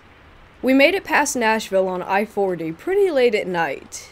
We were maybe an hour outside the city. I was charting our progress old school with pencil and paper. We pass an exit, I mark it. A minute later, a summer thunderstorm hit. Visibility dropped to nothing, all traffic slows to a crawl, and we decide to pull off at the next possible exit and find a motel to spend the night, because there's no way that we're making significant progress in this storm. Slow, white-knuckle driving ensues. An exit looms up on the right, no signage that we can see in the downpour, and we take it. At the top of the exit ramp, we turn right toward a brilliantly lit up gas station. It was a left turn onto an overpass crossing I-40 with no lights from that side of the interstate. We were on a dinky little road at that point. To our right, there was a gas station which we're rapidly passing. To our left and back behind some trees was what appeared to be a motel, but you couldn't make out the sign well in the rain. We drove past the gas station before we really realized that the road just ended ahead. The gas station was the only building on this side of the road. It went from a 1.5 lane that was paved to a 1-lane gravel road, we could see a short way ahead, to tire track dirt and grass, all over the space of maybe 20 yards. Now, we were past this gas station, and there was only one turnoff from this road. It was on our left. We took it and tried to back up and turn around to get back to the gas station. Unfortunately, the paved slope of that narrow, driveway-sized turnoff led steeply down into a huge mud pit. No backing up out of it. My mom put the car into low gear, turned hard, and headed back for the gravel road through the mud. We almost made it, but got mired out. The front passenger tire caught on the corner of an exposed concrete storm drain, maybe 3 feet from the road. Out of the car, into the rain and mud. We walked to the gas station. The place was spotless, super bright, and had 2 young men behind the counter. What sounded like one of Elvis's songs was playing on their radio inside. Attendants' first words on seeing us walk in were, "Did you get stuck in the mud?" They said it as a super enthusiastic, way too happy greeting. Like Disney staffer welcoming you as you walk into the park for the first time levels of happy. Also, these night shift clerks were dressed in suits that looked about 30 years out of date. The place was kinda creepy. We admitted that we had, indeed, gotten stuck. We asked if there was a towing company that we could call. They pulled out a phone book. Again, this was before cell phones or the internet, and started talking to each other. It was not a Nashville phone book, some little township. Population couldn't have been more than 100 from the handful of white pages, but the book had dozens of yellow pages of nothing but tow truck companies. Like literally hundreds of tow truck companies for this town too small to appear on the map. The attendants had a friendly debate about whose turn it was to get a car out of the mud. They decided to skip over the company who was theoretically next because there had been some sort of problem with them the last time that they were called out for a tow. They made a decision on who to call and let my mom use their phone. More weirdness, and the creepiness intensifies. It was still storming, though less at that point. The truck arrives maybe 5 minutes later. Brilliant white. Not a speck of dirt or a drop of mud on it. I've seen vehicles in a new car lot that were dirtier. The 2 young men in the truck are also dressed like they had just stepped out of the 1950s. They were wearing freshly polished patent leather shoes without a drop of mud on them, along with starched white shirts, paper hats, and bow ties. We hike across the street next door to the mud pit where our car is stuck. The tow truck guys are horrified. "They almost got out of the mud?" they say to each other repeatedly. The subtext from their shocked tone is clear. No one must ever, ever escape the mud pit on their own.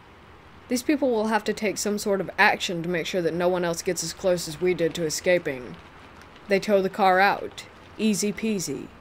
We all go back to the gas station. We pay the tow truck drivers for services.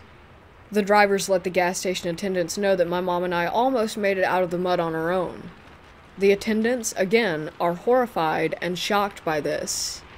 By now we're getting huge, uncanny valley vibes from all 4 of these men, and not just them. The whole place is too clean, too brightly lit, and too weirdly out of date.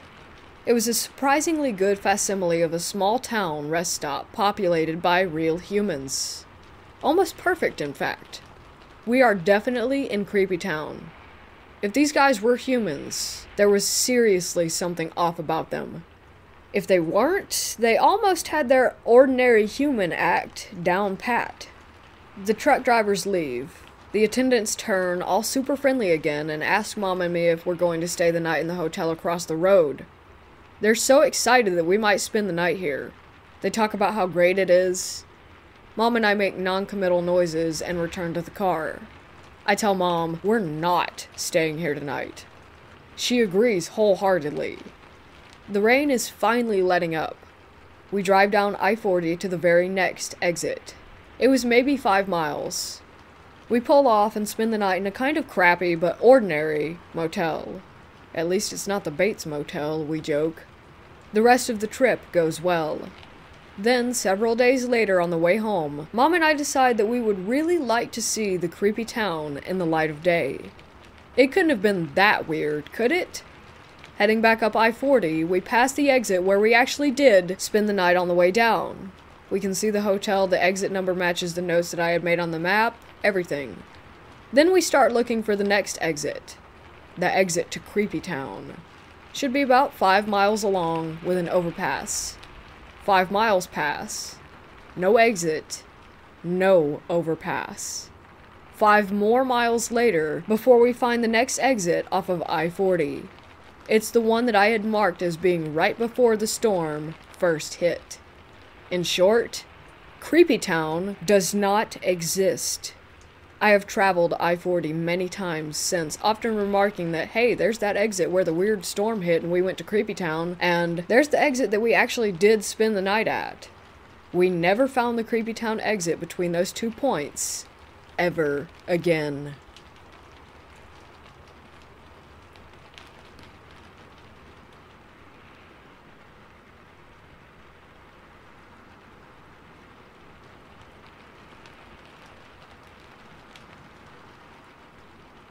This story took place when I was a kid. My dad has been a pool man for many years. One of his oldest customers decided to purchase a ranch. I don't exactly remember where.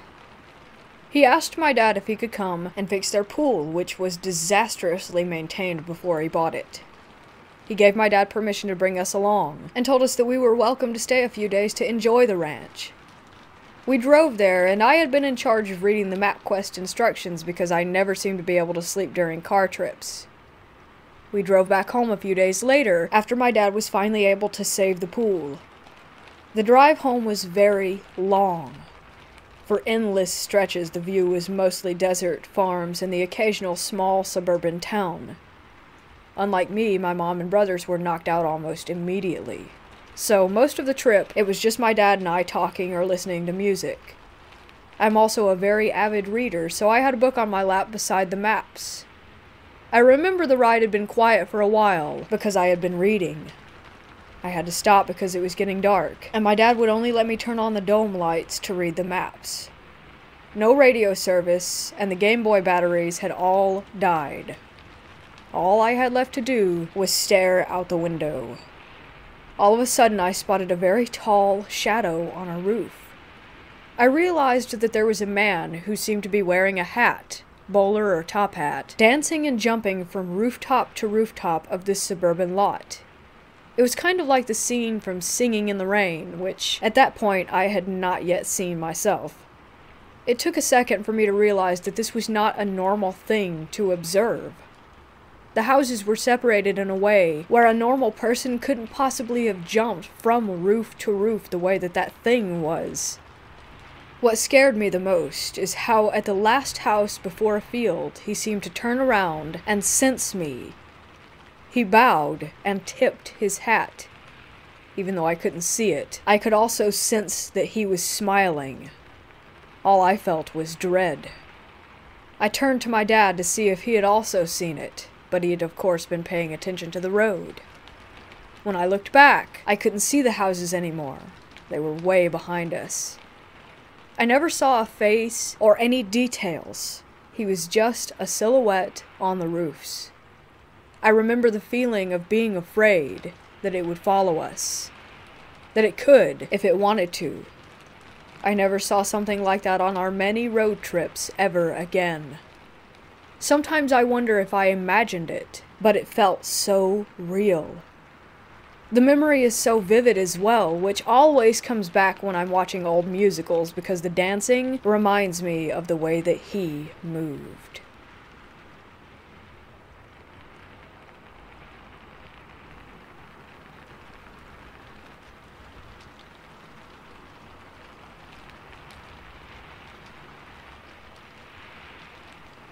I was born a twin, but my twin sister died at birth.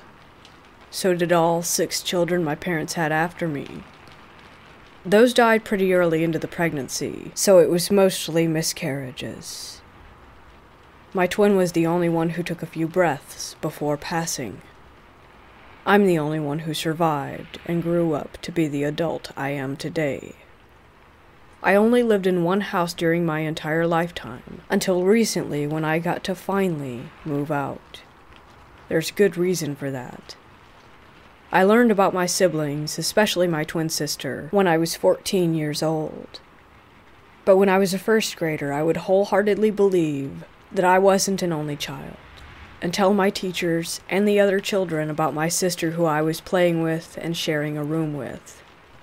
By the way, I don't have actual memories of this because no one was there. But I didn't lie for attention. I genuinely believed that. I had a fair share of trauma and mental illnesses in my life already, so when I started to hallucinate disfigured shadows and children in my house at age 12, I went to see a therapist, and it was deemed a symptom of my PTSD. The shadows would form a kind of uncanny young girl's shape most of the time. Until recently, I just discovered these hallucinations were side effects of my admittedly fragile mental state, since the encounters really scared me. Sometimes it even felt like it would talk to me in a weird, unfriendly way. They stopped at the age of 14, when my mother finally told me about my siblings. But still on the staircase to my room and around the dinner table where those things appeared, I would feel watched or even chased, especially at night.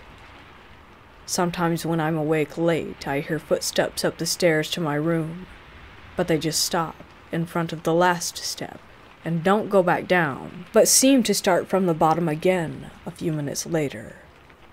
This changed when I got together with my boyfriend. He started sleeping over and spending more time at the house naturally, and I never told him about my scary encounters. So when we were still up at night and the footsteps occurred, which I had learned to ignore quite well, he looked up from his phone screen, clearly alerted, and my stomach dropped. He's a skeptic, so after he mentioned how the sounds were weird, he quickly got his mind off of it. A few weeks later, my boyfriend went to the bathroom at night. In the morning, he told me how weird he felt walking up the stairs. He felt like someone was watching or chasing him. I never told him about how I always felt this exact thing when I walk up those stairs. Those occurrences with him started piling up, until I got genuinely terrified of staying longer than necessary in that godforsaken house. Right after I turned 18 earlier this year, I started working my hardest to afford to move out. And I finally did it last week. So far, I haven't had scary encounters in my new home. Something is telling me that it was her the whole time. Since I was a child, she's been tormenting me.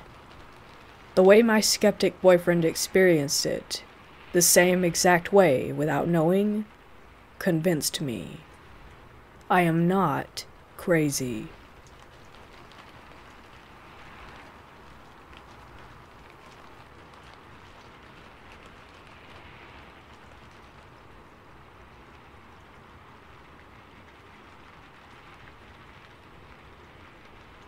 My mom and I moved into a house when I was in the 5th grade. For the record, I'm 25 now. And there was a room in the attic that looked like it was actually built to be part of the house and not some makeshift DIY room.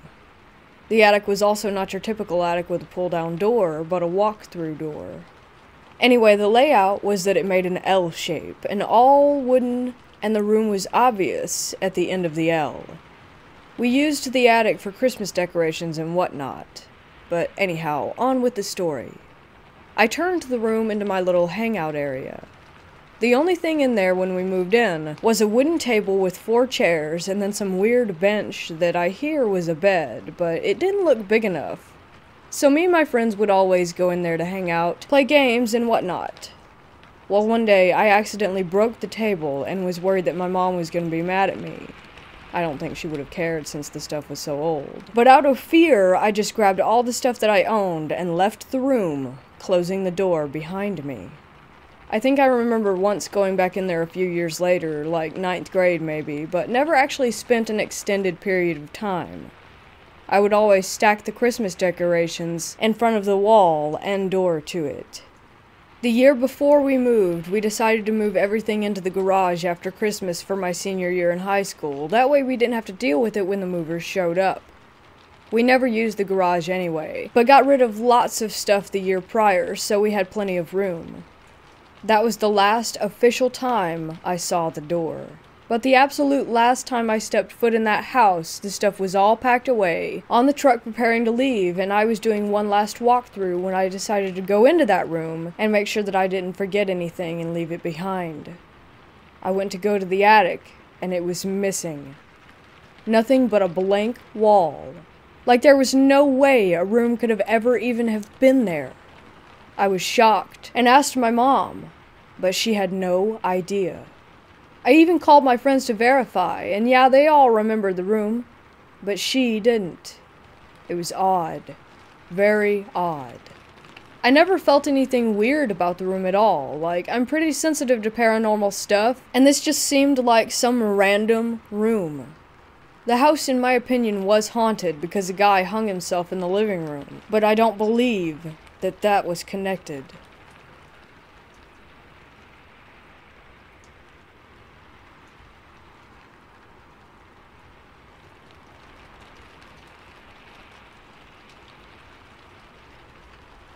I was a senior in high school, and I always hung out with my sister, who was 5 years older than me, and her friends. That night it was us siblings, her best friend H, who was the same age as my sister, and our friend G, who was about 20 and enlisted in the army. We thought it would be a great idea, since it was close to Halloween, to play with a Ouija board for the first time. We got a Ouija board and decided to turn off all the lights in the house and light a few candles to really set the mood. So we sat on the floor of the living room and started our little game. I was sitting between H and G, across from my sister. It took a while, but we finally got a response when G asked if anyone was there. The planchette slid to yes. We kinda giggled because we thought it was one of us.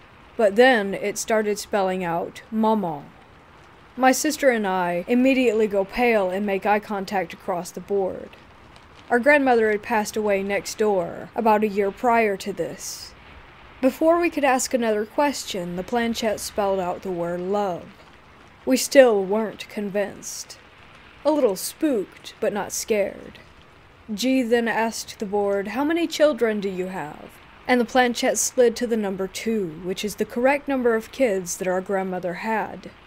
It's important to know that G and H didn't know very much about our grandmother. They came into our lives after our grandmother had passed, so they never met her.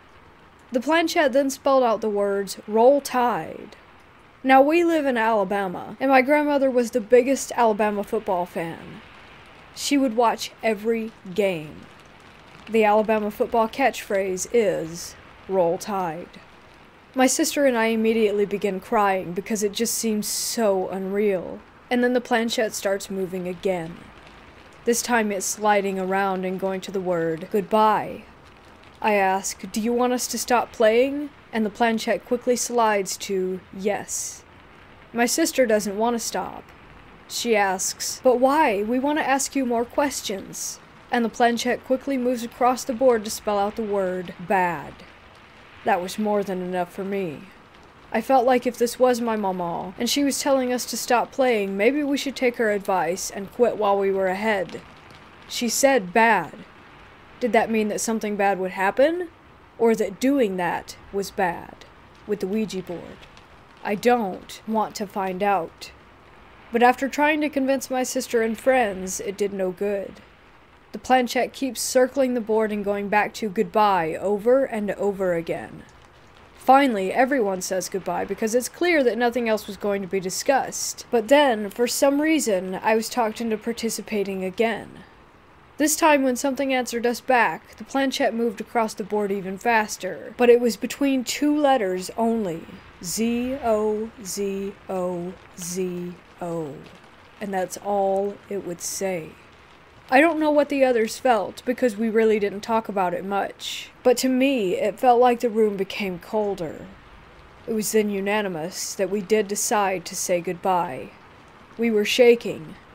Whatever we had just spoken to didn't feel right. My sister and I decided to sleep in the same bed. I remember lying in bed and being huddled together and just looking around the room. Every sound made me jump. I swear, I could see dark humanoid figures all around. Maybe it was paranoia, but I definitely did not sleep at all that night.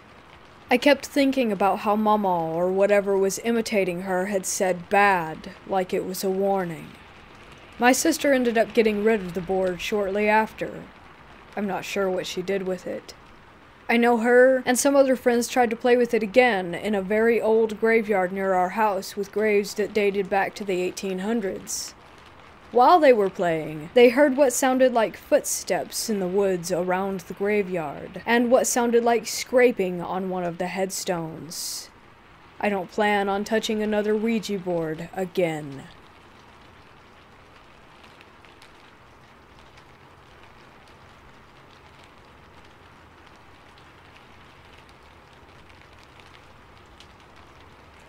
I have a few stories that I can't explain, but this is the one that I feel I need to share because it happens to align with a type of experience that so many people have reported throughout the years, arguably since ancient times. I'd always been certain of what I saw, but when I first became aware of shadow people as a commonly reported phenomena, any doubt that I had about the incident disappeared. So many people have tried to tell me that what I experienced was just a dream or simply brushed it off with that look that says this guy is either nuts or lying. And honestly, it's time that people start taking victims of paranormal visitation at their word.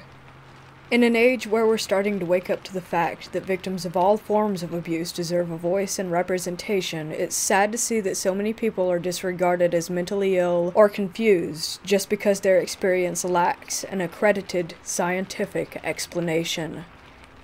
My experience was not as extreme as some that I've heard from others on various paranormal forums and podcasts, but it has affected my life in a number of ways, and to have the source of so many anxieties and frustration in your life disregarded as a dream or a fiction leaves a person feeling very alone, unable to really explore their trauma, because the subject is so taboo and very few people are willing to take your account seriously and help you search for answers. This is my story. And I assure you, I have nothing to gain by bringing you a false account. I just want to put my testimony out there so that other experiencers can know that they are not alone and that they are, probably at least, not crazy. There are things in this life that do not yet have a scientific explanation, and humanity is not the only sentient intelligence that operates in this world. Beyond that, I really don't know a damn thing. But accepting the fact is the first step in beginning to fully understand the nature of this world, or any others that may exist. The first time I saw it, I was about 8, maybe as old as 10. I was living in a dingy little house in Clear Lake, Iowa, in what you would consider to be the trashier part of a small tourist town. My room was at the end of a long hallway on the right side of the hall if you were looking toward it from the kitchen on the opposite end. Across the hall, the left side, was my toddler sister's room, and in the middle of the hall on the left was the door to my parents' room. One morning I got out of bed and started to move toward the kitchen. When I was just about at my parents' door, looking toward the kitchen, the figure appeared. It sort of leaned into the hall from the living room, which was adjacent to the kitchen. It was a tall, black figure. Black as in pitch black, but sort of smoky and hazy, like it was just a bunch of compressed black smoke molded into a human form. Everyone seemed tall to me as a kid, but this thing certainly seemed taller than my parents, who were about 5'5" and 5'6" respectively. The only distinguishable feature on the being were that it had two glowing red eyes, just like circular LEDs, on its face. They didn't really seem to be the size and shape that a human eye really is, but truly round and glowing very brightly. This detail I'm sort of fuzzy on, but that's what I recall.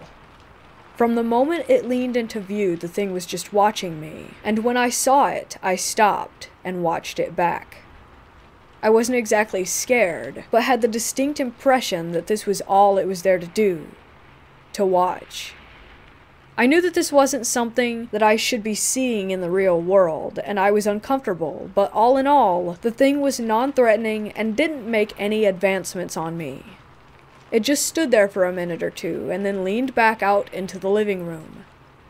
I didn't follow it to see if it had disappeared. I just went back to my room until my parents woke up. I never, quote-unquote, woke up from this experience. My day progressed seamlessly into a normal day. I knew that this was not a dream because I was very familiar with my dreams. I had constant night terrors in this house, but I'll get into that later on. The point being, the kinds of dreams that I had were more distinctly bizarre and surreal than this experience, and I always woke up with an understanding that what I had experienced that night was just a dream. This was not the case that morning. If I was dreaming that morning, then I'm still dreaming, because like I said, I never woke up from it. The second experience was just as brief, but a bit more menacing. I can't say how much time passed between the two events, but this incident was dead in the middle of the day, full daylight with other people in the house going about their daily business. My mother was in the living room, and I had just walked into the kitchen and toward the hall.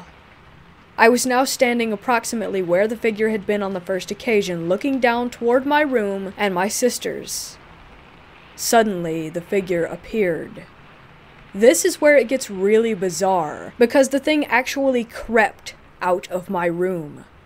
I mean, this effing thing was literally creeping, like some old school Scooby-Doo villain walking on tiptoes with its arms raised and hands bent toward the floor. If you get what I'm illustrating here, you should probably laugh because it was just as goofy as it sounds. It crept from my room into my sister's room, which is what really freaked me out by this event. The whole thing was over in just a few seconds. Moving in this bizarre manner, it had its head turned toward me the entire time. From the moment that it crossed the threshold of my door, its eyes were already on me as if to say, yeah, I'm here, straight creeping around your house, and there's nothing you can do about it. No one's gonna believe you.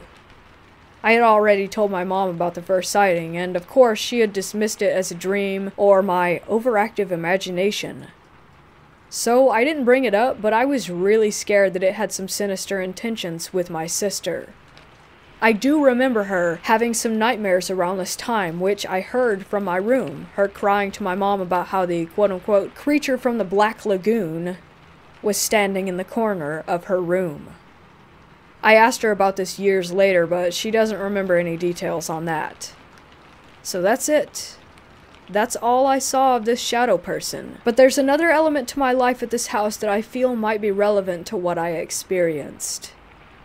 As I mentioned earlier, I was prone to night terrors while living in this house. Vivid but bizarre nightmares that almost always had something to do with being chased by various demons, monsters, etc. One recurring type of dream I had went like this. I'd be laying in my bed, everything seeming to be completely normal in my room, as it was in waking life, but I would get this feeling. It was this instinctual understanding that something horrible was about to come through my door. I would start to panic, but would be unable to move my body, so rather than use my arms and legs to physically leave my bed, I would, through a sheer force of will, hover off of my bed and float to the corner of the ceiling, as out of reach as possible. Nothing else was really different about my room in these experiences except for that dread. the dread that something was trying to get in. Another night I had a similar dream, where I woke up in my familiar room to find a tall, hairy man standing above me, reaching for me. I had the strong sense that this skinny, ape-like man was there to take me, and I recall doing my best to resist him, but the ending to that dream is fuzzy. That scares me to this day, more than the shadow person encounters, because the hairy men are a pretty common occurrence in high strangeness research, so I can't help but worry that there was some reality to that experience. I bring these dreams up because it seems that vivid nightmares in certain locations, this happened only in that house, that also have reported paranormal activity, indicates a relationship between the two. If you subscribe to the idea that these beings feed off of fear, then it seems plausible that the two are connected.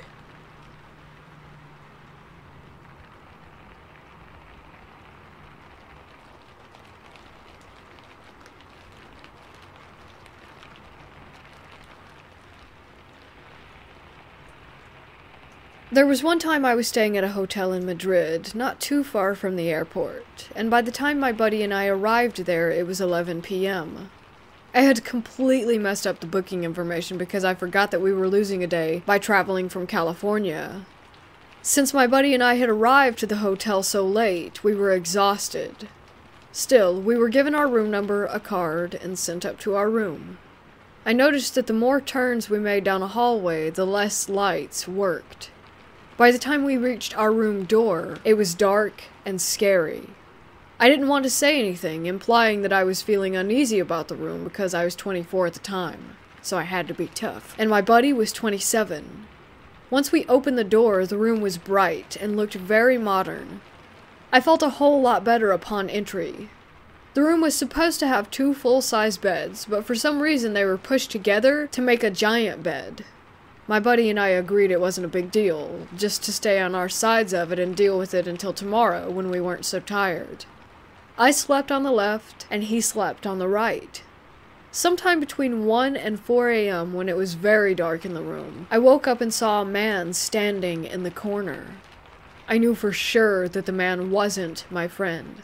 My buddy Cody is 6'2", 195 pounds. The guy standing in the corner looked about 5'10", 180. This was the first and only time I ever experienced sleep paralysis. I remember staring at the guy, who appeared to have his back to me, facing the corner of the room closest to me, as if he was counting for a game of hide and seek.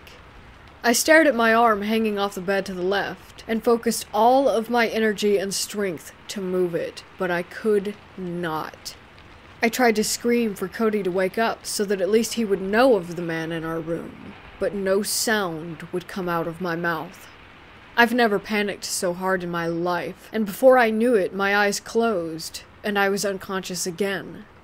It wasn't until 7:30 a.m. that I woke up and screamed Cody's name and hit him. It was as if everything I tried to do during the night suddenly came out all at once. He woke up startled, of course, as I came to the realization that everything was okay. The order of everything I'm about to say next is how I knew that there was a ghost in that room. I told Cody, dude, I just freaked out. It's just that last night, and before I was able to finish my sentence, Cody said, "Did you see that guy in the corner?" My jaw dropped as he told me he experienced the exact same thing as I had the night before. He had sleep paralysis and couldn't move as he stared at that man.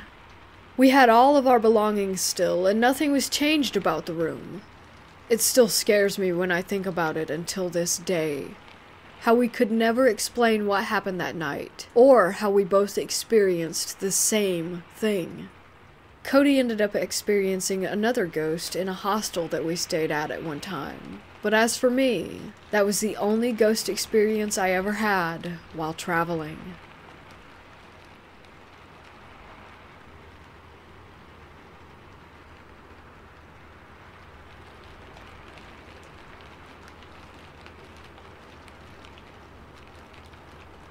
A few years ago, a friend and I took a road trip across country.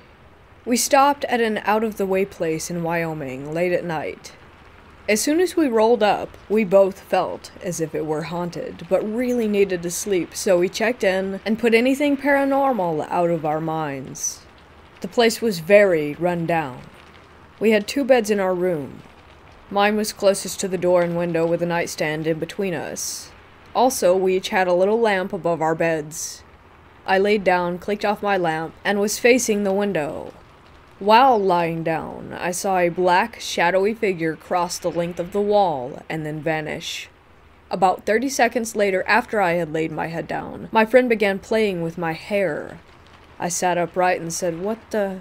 But she was in her bed, 5 feet away, reading her book. I didn't say anything because, as mentioned, we just wanted to sleep. Later that night, my friend woke me and asked if she could sleep in my bed with me. I said yes, but didn't ask why.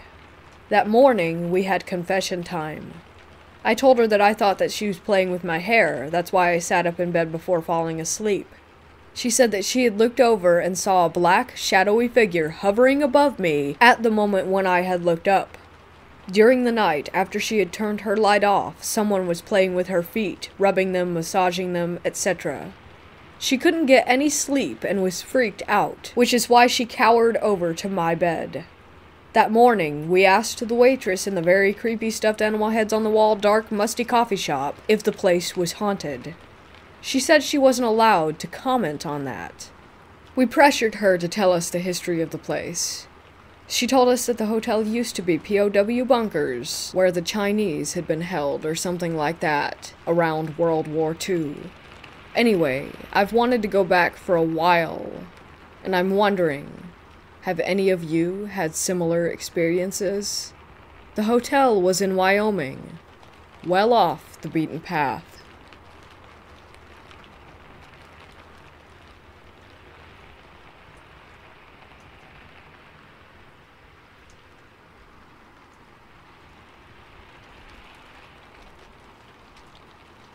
It all started when I was 5 or 6 years old and had an imaginary friend called Bombo.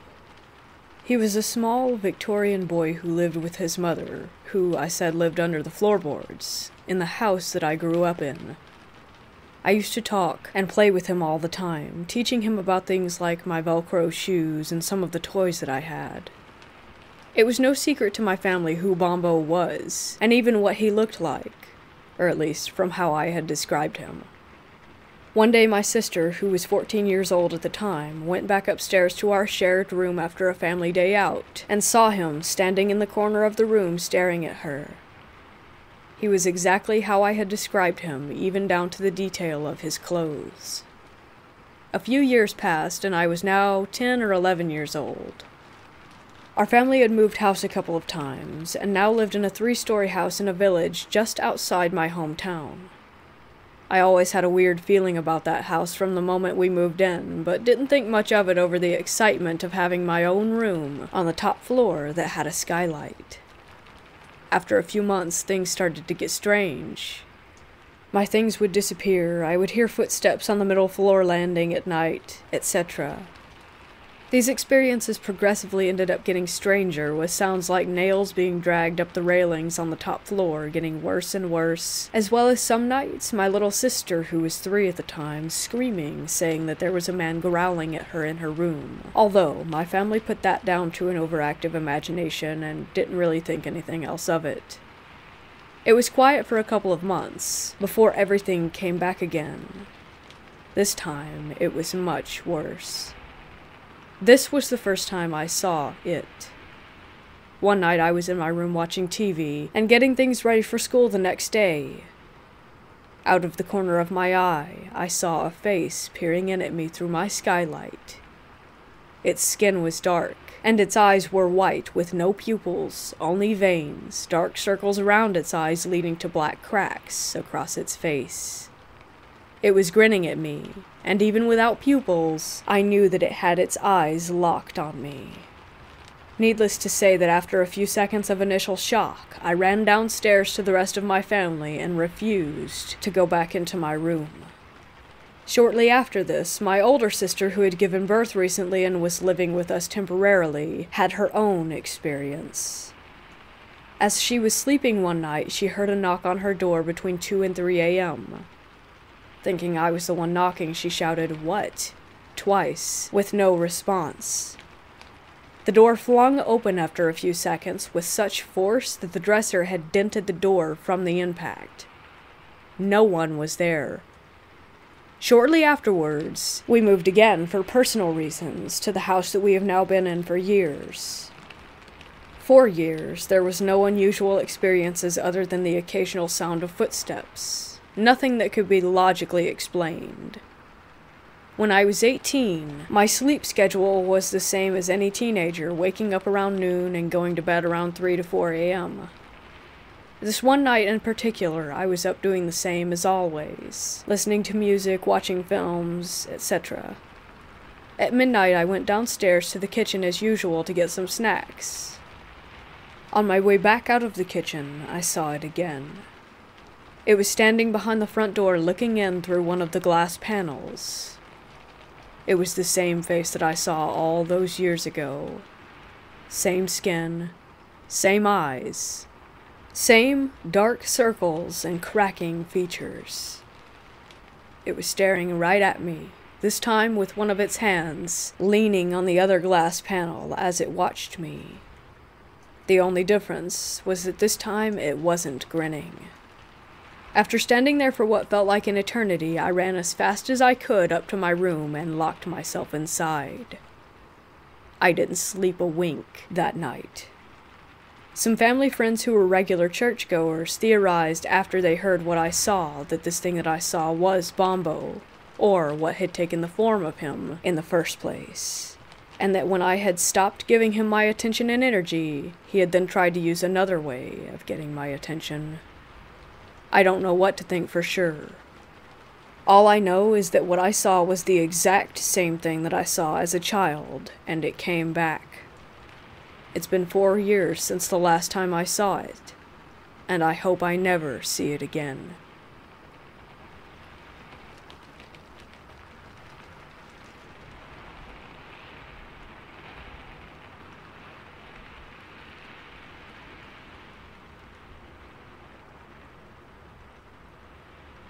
When I was a kid, I lived in a one-story house that had a very small space that you could consider an attic. We didn't keep anything up there because it was such a small space. I don't even know where the entrance to it was, if there was one. But, and this started right as we moved in, after we would go to bed, I lived with my grandparents, I would start hearing footsteps up there. I knew they were footsteps because they would move in a rhythm and go from one end of the house to the other. I lived in that house from when I was 8 to 12 years old, and this happened every night. I repeatedly tried telling my grandparents about this, and they always said it was just the house settling. I was never able to sleep well as a kid, so while my grandparents would be asleep as soon as 8 p.m. struck, I would be lying awake in bed staring at the ceiling. It was always the most terrifying when the footsteps stopped right above me, like right over my bed, and then in a few seconds to minutes they would walk back to some other location up there. Nobody ever believed me that this was happening. My granddad had even found holes that had apparently been drilled in several of the walls, one in the bathroom, and he wrote it off as a previous owner running cables through the walls. Lived in that house for 4 years, and was convinced that someone was living in the ceiling above us and would become active when they thought that we had gone to sleep. I'll never forget that. It always happened at the same time of night, right after we went to bed. This was back in the late 90s to the early 2000s, so I don't know if there could have been cameras or something that they could have been watching us on, but they definitely knew when we went to bed. I'm still to this day convinced that someone was up there. Paranormal? I don't know. It's worth mentioning that one of the previous owner's kids did die in the house. They had a wolf-dog hybrid as a pet that mauled him in the living room. Anyway, I thought I'd share that because literally no one believed me, ever, to this day. But I know that footsteps are different from houses settling. This would go on into the wee hours of the morning, and I would usually finally pass out when the footsteps had gone off to a different part of the house.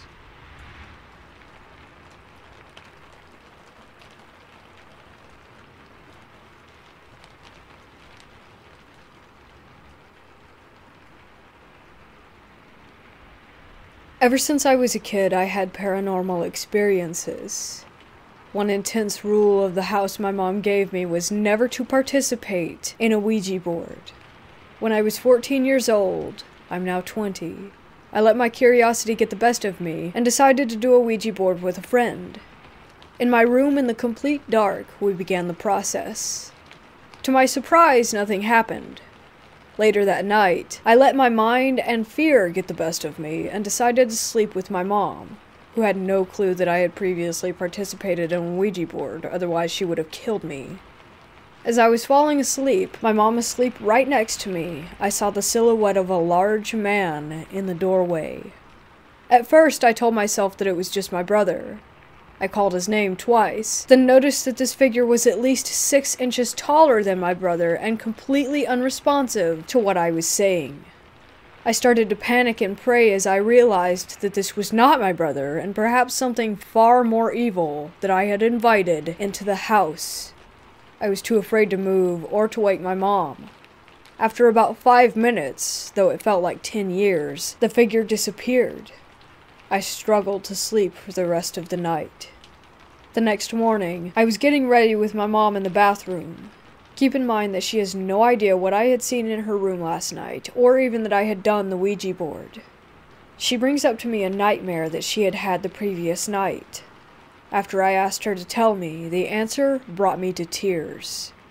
She said that there was a demonic entity in the hallway, and as she went to touch it, it threw her across the room. As I broke down in tears and told her the truth, we proceeded to bless our house. I will never do a Ouija board again.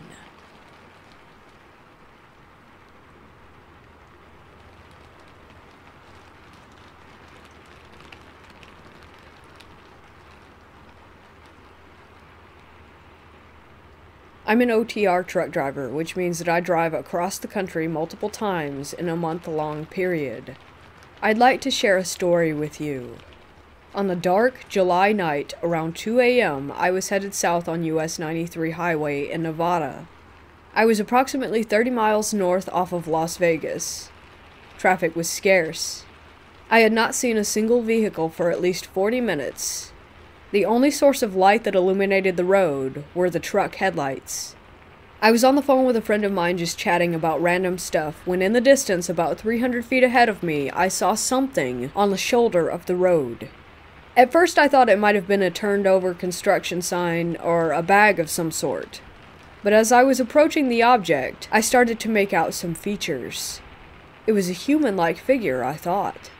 Just to be clear, that area is deserted and there's absolutely nothing to be found within a 25-mile radius. When I was about 5 yards away, I could see it clearly. It was a boy. He was around 8 to 10 years old, I'd say. He had a school backpack and a white plush bunny in his right arm held tightly against his chest. He was just standing there with his cold stare, completely unemotional, looking me directly in the eyes. He didn't break the stare as I passed him. He didn't even blink or flinch, and let me remind you that it's an 80,000-pound semi-truck moving at 65 miles an hour. My heart was racing. My whole body was covered in goosebumps. A cold chill went down my spine. I don't think that I have ever been so disturbed in my life since I've never had any paranormal encounters. Once I passed him, the first thing that came to my mind was that if I see him appear again a couple of miles ahead, I'm gonna have a heart attack. But thankfully, it never happened. The rest of the trip was uneventful. I still don't know what it was. I'm not trying to claim that it was a ghost or the spirit of a deceased child. I just can't find any adequate explanation to it. It was definitely not a hallucination since I was wide awake and talking on the phone. It just seems weird to me. what in the world was a 10-year-old kid doing by himself in the middle of a desert?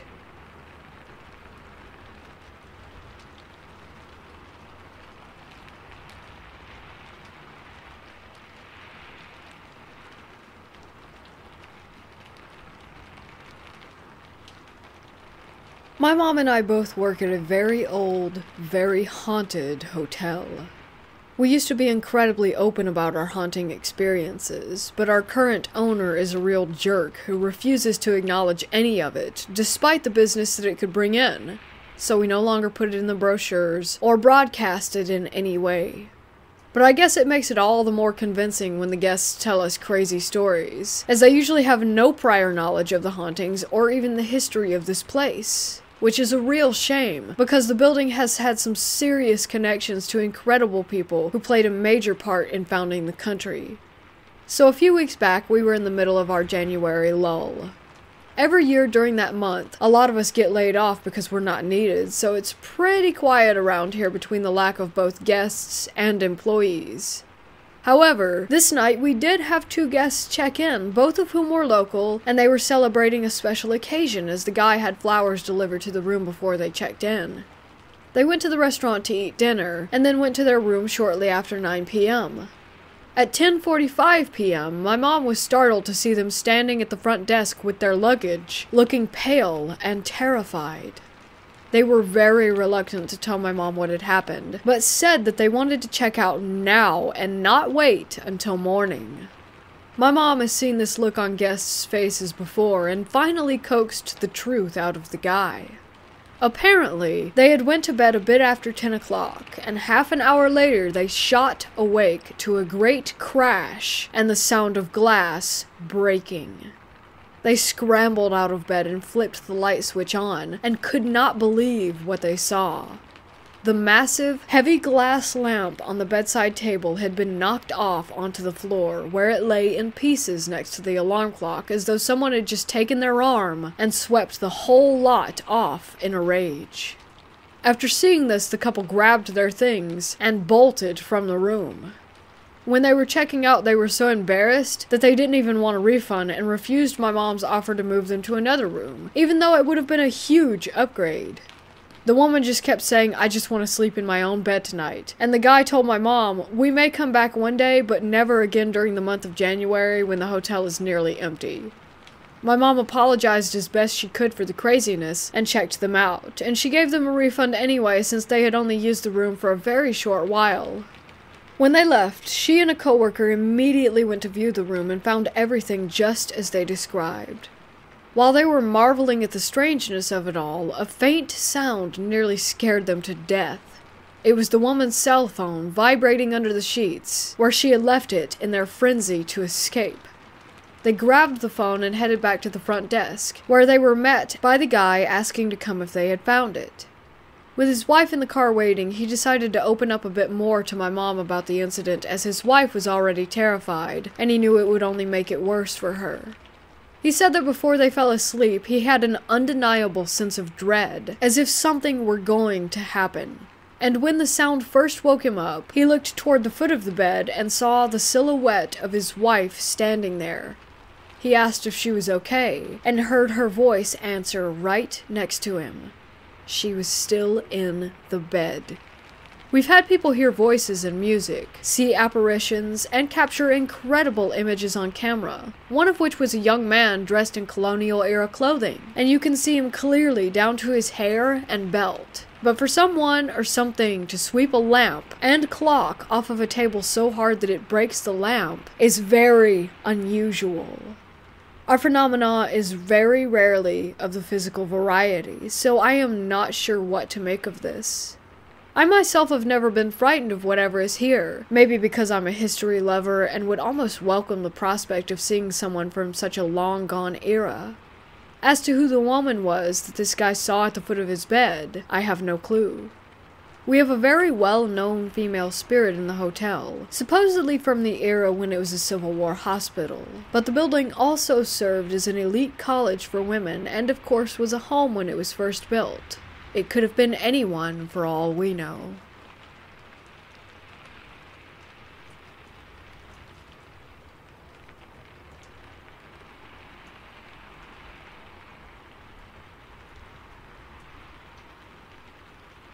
I used to work as a cleaner when I was 16 and between colleges. This is the UK, so I had already left school. The place where I worked was a popular clothing store near my house and was built over ancient farmland. There were also rumors of druid burial grounds nearby, but that's another story. I've always been sensitive to the paranormal from a very young age, but this was by far the most haunted place I've ever worked, and my first apparition sighting. We were a team of 4 to 5 people, and all of us were assigned to different parts of the store. One of the sections was the women's fitting rooms. We would vacuum the rugs and cubicles, polish the mirrors, and all of that. You would hear high heels on the tiles the whole time that you were down there, and the sounds of rustling paper, coat hangers rattling, that kind of thing. There was also a general feeling of discomfort and unease, as though you were being followed and watched. This is hours before the store opened, so of course there were no customers. Sometimes a manager would be there, but they stayed upstairs in the office. The next part was the men's clothing area, which was on the 2nd floor. When you cleaned there, you were alone but for the occasional manager walking through. One time I was on the floor cleaning the railings by the cash registers, and a huge black shadow swept over me. I was surprised because I hadn't heard anybody approach, and as I looked around, I was definitely alone. My cleaning routine was to sweep the floor and collect the dirt into little piles around the pillars, then sweep it up all in one go at the end. The dirt piles moved constantly. I would go back to do the final big sweep, and some of the piles always would have disappeared. After I clocked out, the piles would be there again. I had a sense that the spirit was a young male farmhand who was very mischievous. I said as much to my coworker, and she told me that she refuses to clean in that area after polishing the mirrors one day and seeing the disembodied head of a young man peering over her shoulder. Aside from my instances with the piles, I would always hear the sound of coat hangers rattling and shuffling noises, but I never felt threatened by it. I used to laugh it off or just tell the spirit to stop, and he would most of the time. Now, after the store was clean, we would clean the staff quarters. Toilets and canteen, meeting rooms. The toilets were a non-paranormal horror in themselves. Note, I worked here with my mother. We were assigned to clean the female toilets, and usually if someone was using them, we would leave and give them privacy until they finished. So we went in, the middle stall was closed, and we heard rustling paper and heavy breathing. So we left and waited. And waited. And waited. The cleaning cupboard was right next to the toilets, and didn't even have a door. We would have seen and heard anybody who might have left. To leave and enter the toilets, you would have to walk straight past the open doorway and then walk down the corridor that directly faced it. It was an L-shaped corridor, with the toilets on the far end and the cleaning cupboard on the corner. Except when we went in after waiting 10 to 15 minutes, the middle stall door was wide open and empty. Now, on to the apparition. The children's clothing area was generally less creepy. There were coat hangers moving again. Sometimes things would fall off the shelves and rails, but we always just shrugged it off. The elevator was directly opposite the children's clothing, and we usually loaded our cleaning equipment into the elevator because it was too heavy to carry up the stairs. I remember rinsing my mop out, and I glanced up. There was a little boy around 6 or 7 years old, standing directly in front of me. He wore a flat cap, a pale shirt with suspenders, dark shorts, and socks up to his knees. At first I thought it was a mannequin, and when I blinked, he was gone. I thought I was just tired, and I shook my head. I spoke to my mother about it later, as she's Wiccan and super into the supernatural, and I described the boy to her. She had seen the exact same child a few weeks before, but only the back of him, as if he had been walking around a corner. She told me that she had the feeling he had died of lung-related issues, perhaps tuberculosis or pneumonia. So there you have it. Some of it can be explained by tiredness, I know, but I just thought I would share this experience.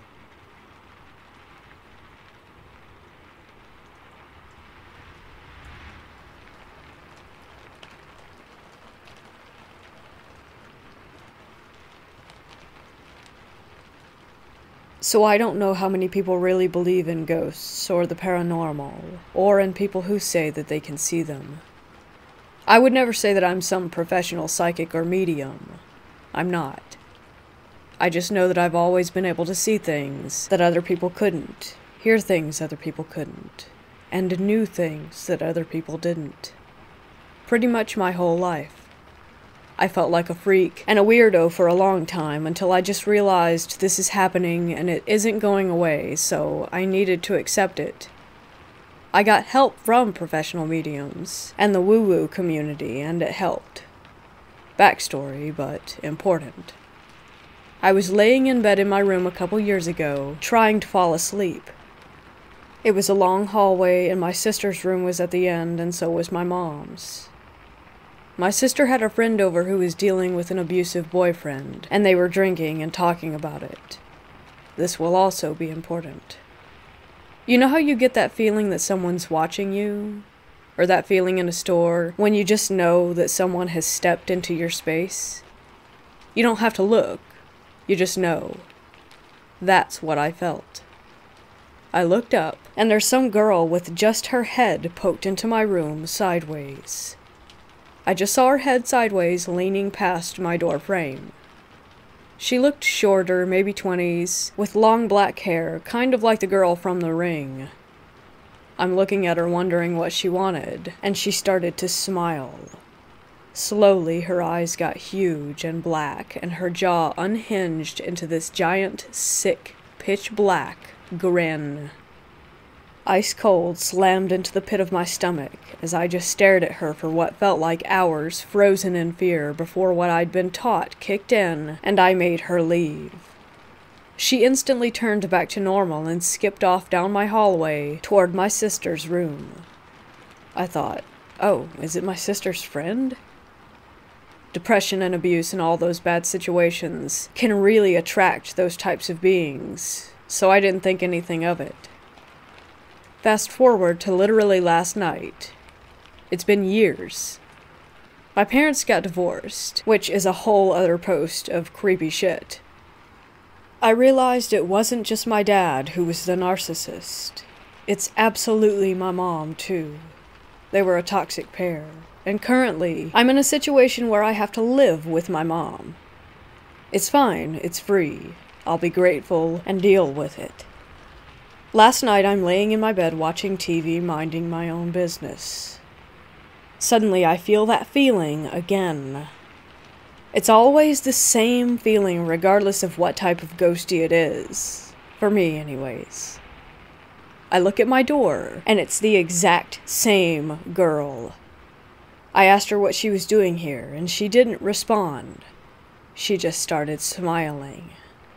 Only this time her eyes went white, and her mouth grew into the same huge black grin, but she had tons of teeth like a shark. I get up to get my incense, which drives them out, and she runs in the direction of my mom's room. I go out into the hallway to look in that direction, and I see through my mom's cracked door this weird demon girl literally sitting crouched on top of my mom, staring at me. Almost like she was an animal claiming her prey. It was wild. I've never ever seen anything like that before.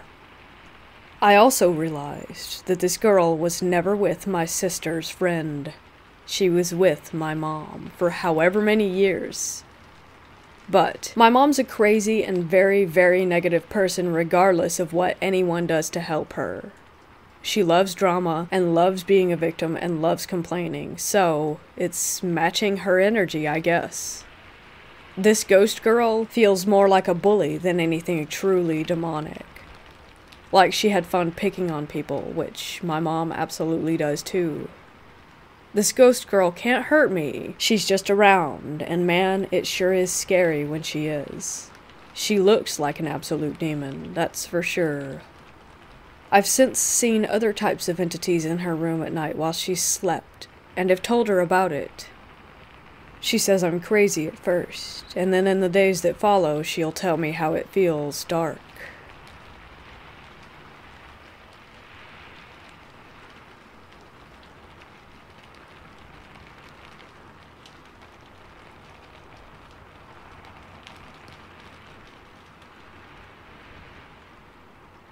Back in October, I decided to treat my girlfriend to a night away at a popular British seaside town.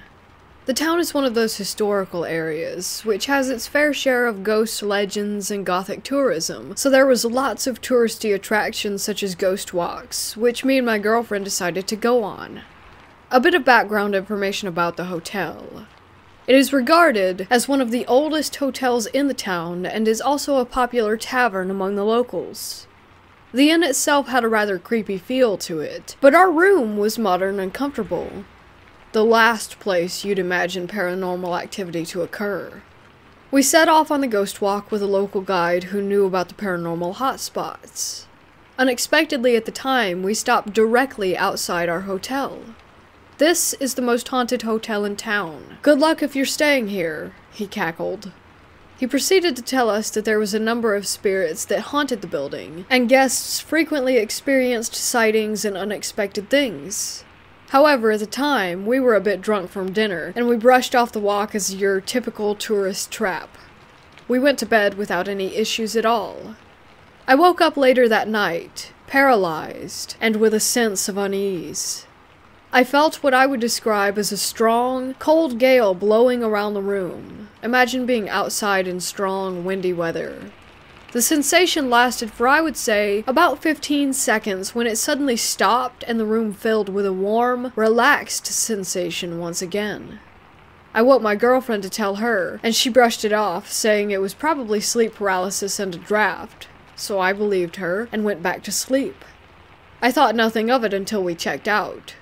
The receptionist asked us how our stay was, and if there had been any issues. "Everything was perfect, but there was a really big draft in the room," I exclaimed, as you would. Surprisingly, she casually laughed. "No, that's not a draft. It's just a spiritual presence in the room. It happens all the time in that one," she casually reassured us. Now I'm really interested in the paranormal, so I asked about the stuff in the hotel. She told us that everything the guy told us on the walk was indeed true, and the spirits are those of old landlords and locals whom help run the hotel and keep the guests safe. She told me lots of stories of how guests would stumble on the stairs and be caught by an unseen presence, as well as children's lost toys showing up right at the moment where they're about to start crying. She even told us that one of the past landlady's spirits acts as a bouncer, causing troublemaking and aggressive guests to feel ill enough to leave. The receptionist seemed really happy, and was used to the paranormal activity in the hotel, and says that she regularly sleeps alone in the rooms without any worry. Obviously, this isn't that much of a scary ghost story, but more of an interesting experience. I would definitely go back for another stay in that hotel.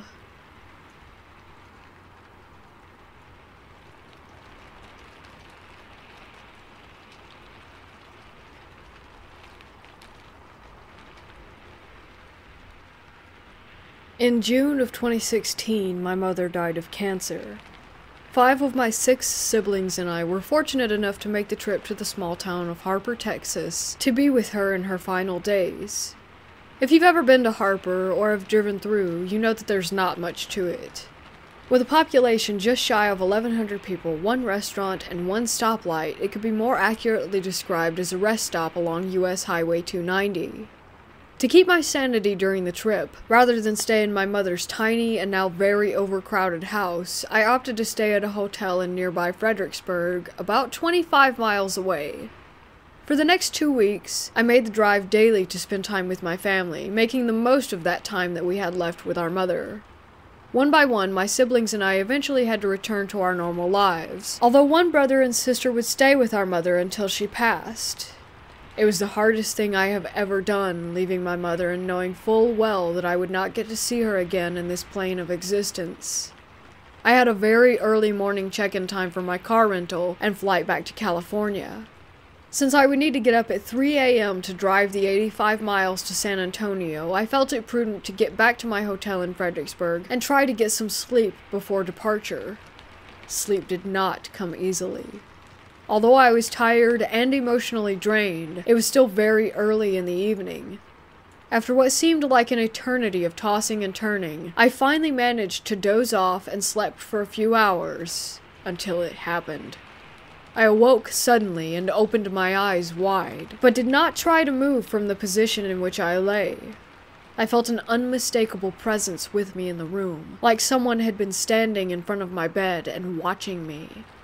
I slowly peeled back the comforter from my head, and still trying not to move, mustered whatever courage I had at that moment, and looked. At the foot of the bed, I saw a dark silhouette appearing to just stand there. Considering my emotional state at that moment, I quite literally said out loud, "Oh hell no," and just pulled the comforter back over my head, knowing the next time I looked, whatever it was I thought I saw standing there would be gone. What happened next was one of those moments that stay with you for a lifetime. As I lay there with my head covered, I held my breath momentarily and just listened. Seconds later, I felt someone sitting down on the foot of the bed. I could feel the bed shift slightly, and the weight of the comforter on my legs got significantly heavier. I remember being upright at that moment, throwing the covers off of me and saying, nope, no way." I got out of bed and now paced the floor, trying to both calm and reassure myself that I was in fact the only one in the room. I looked at the clock and saw that it was just after midnight, and then made the obvious choice that I would stay awake for the next few hours before checking out of the hotel and driving to the airport. I opened the mini fridge and found an energy drink, then turned on the TV and texted my wife about what I had just experienced. At 3 a.m., I was at the hotel front desk to check out and settle my bill. The night auditor was a very nice young lady who had greeted me with a smile, commented on my very early departure, and asked if I had gotten enough sleep. I shook my head and proceeded to tell her what had happened to me in my room earlier that night, still a little freaked out. Her expression now more serious, the auditor leaned forward and said in a lowered tone that she knew that the hotel was haunted. In the dead of night, she would hear children running up and down the hall, look, but see no one there. Chairs would slide across the floor in the nearby dining room, making an unmistakable sound she said she heard quite often. I paid my bill, thanked her for sharing her experiences in the haunted hotel, and was soon on the highway driving to the airport, homeward bound. I have experienced many paranormal occurrences at my own home, but never while traveling.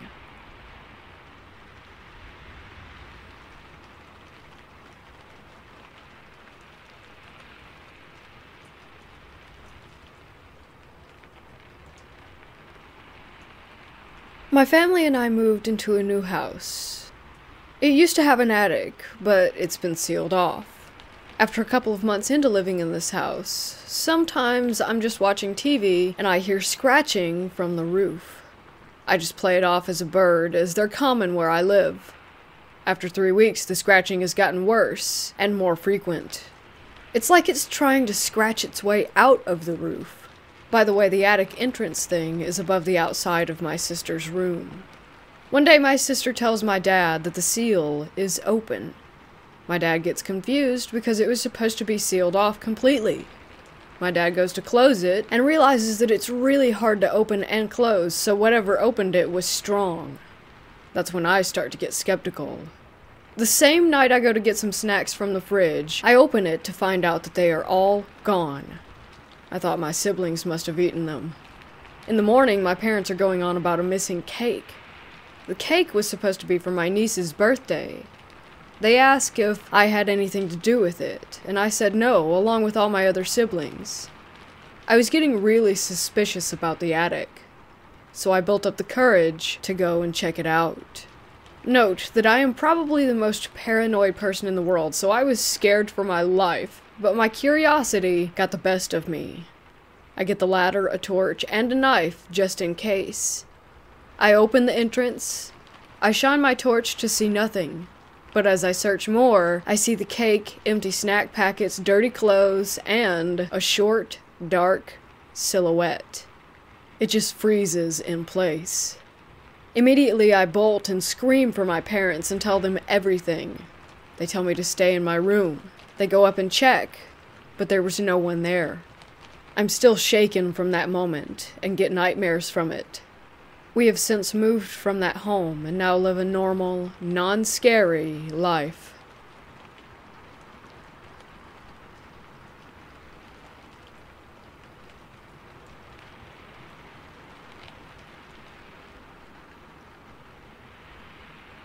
I was 14 at the time this happened.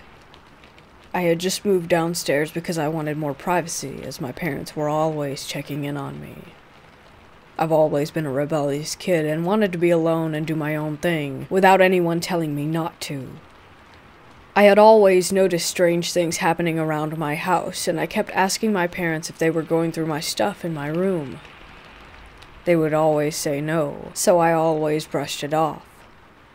These things still happen to me to this day, like things being moved and waking up in a cold sweat, with no explanation. One night I was on my phone and I felt this feeling of dread and anxiety come over me.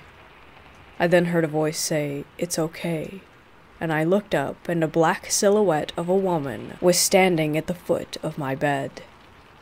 She had no face, but I could clearly see the outline of a petite woman just standing there. I remember feeling very scared, but also very calm at the same time. I was looking at her for 15 seconds before she vanished. I told my parents what had happened, and they were also scared because my dad would always say that he felt a presence in the house. I instantly moved back up to the main floor.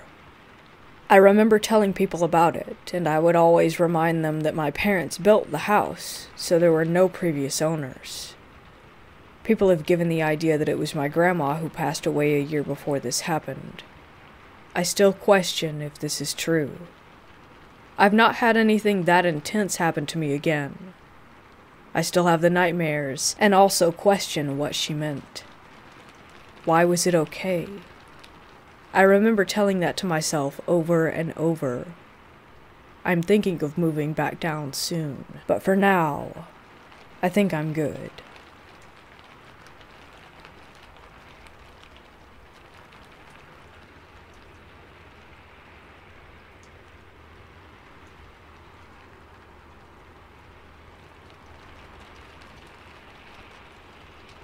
I traveled quite a bit when I was younger, specifically in the Pacific Northwest of the US, as that's where I'm from. Whenever my single mother, older sister, and I took a break at the various rest stops along the way, I was almost always met by an older woman, likely in her 50s, early 60s. She offered my sister and I a variety of treats, generally hot cocoa and cookies, or lemonade depending on the weather. We always took it graciously. I think my mom assumed that we always bought the things with our allowance at the little shop that's sometimes integrated into the rest stop buildings. But I always remember that woman being at a white plastic table with black legs and never charging us any money. She never spoke.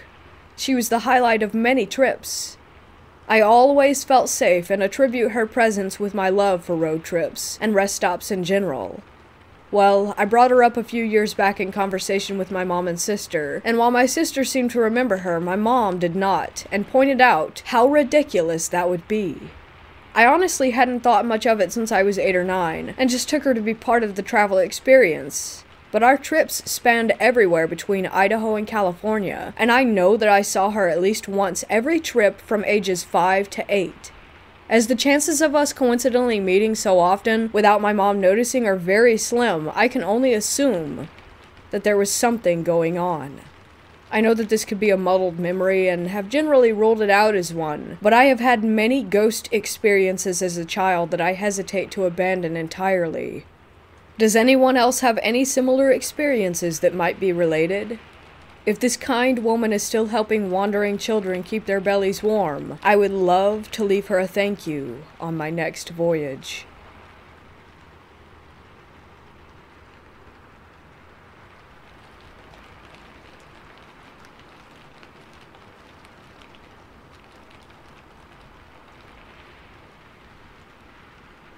This happened around the end of November of last year, while I was at a late-night party at a mutual friend's house. The night started off fine, with us having a few drinks and talking about the classes that we would be taking next semester. This pretty much went on till around 2 a.m., and by this time I wanted to go home since the party was already dying down and most of my friends had already left and I was practically there alone. Instead of wasting money on an Uber, I decided to walk home since my neighborhood was only a few blocks away, but it was still a decent walk. However, there was a shortcut. There was a secluded dirt road in the neighborhood which led to a stretch of walkway with an irrigation canal for crops, and it happened to lead straight to the backyard of my house. I began making my way to the lonely dirt road, and I started to second-guess my decisions since that stretch of walkway can be pretty shady, especially at night since a few drug dealers and junkies like to hang out there. I mustered up the little courage I had, feeling confident that I'd be able to handle myself if anything ever hit the fan, so I proceeded to walk on the desolate road. The night sky was well lit. The moon illuminated my surroundings enough for me to see my environment pretty clearly. The walk was actually pleasant. The only thing that made it tough to navigate was the overgrown, thorny weeds and mesquite branches that kept scraping against the exposed parts of my skin.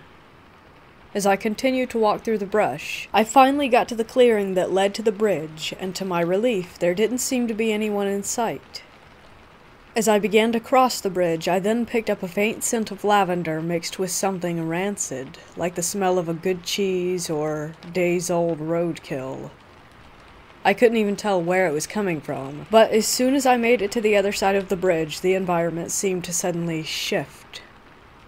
It's hard to describe, but there was this heavy pressure that washed over me, like being submerged underwater, coupled with this gut feeling telling me that something about the environment was just off. I pushed the feeling off as a random anxiety attack, since I do get them sometimes, but deep down I knew this was different. To calm my nerves, I stopped walking and did slow breathing and began to count to 10 while clenching and releasing my fist to try and shake off this bad vibe, or whatever it was. When I finished my little ritual, I felt a little better and more at ease. I started to walk in the direction of my house until I heard this odd grunting sound come from behind me. I turned around, and I saw a woman with short black hair and a silky white gown crouched down with her back turned away from me. She was just a few feet away, and it was strange because when I crossed the bridge, I didn't see anyone around the area. Did I pass by her without even realizing it? I thought to myself. She was hunched over, after all, and I do tend to get caught up in my own little world. At this point, the faint smell from earlier was just overbearing, so much so that it started seeping into my sense of taste.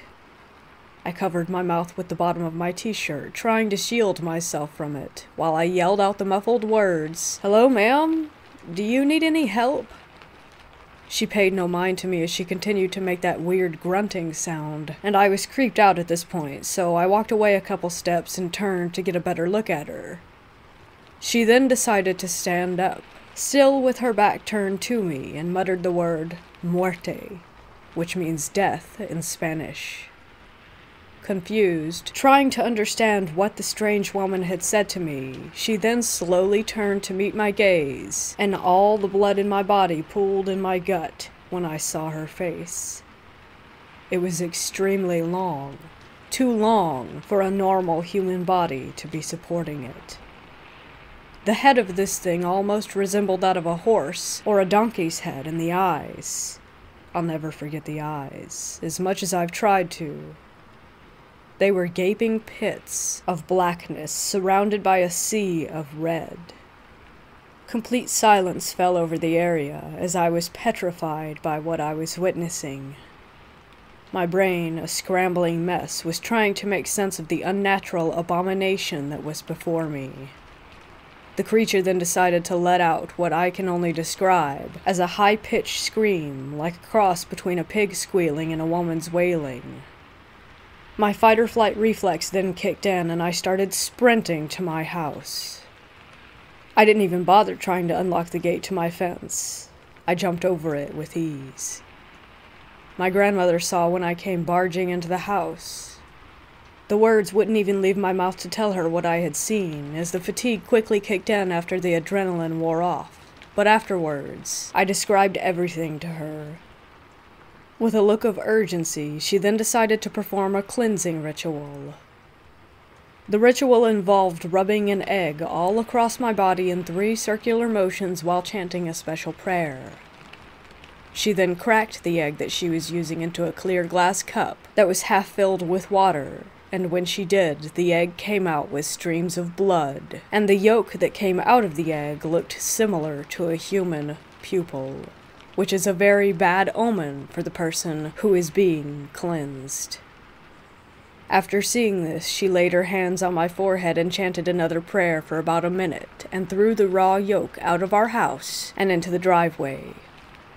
She didn't bother to say anything to me until the following morning, when she reluctantly told me that what I encountered was an entity that specifically preys on men, kind of like a succubus, and told me that this thing had a very dark and malicious intent, and that I was lucky to have gotten away from it. To this day, I haven't set foot on that stretch of road again.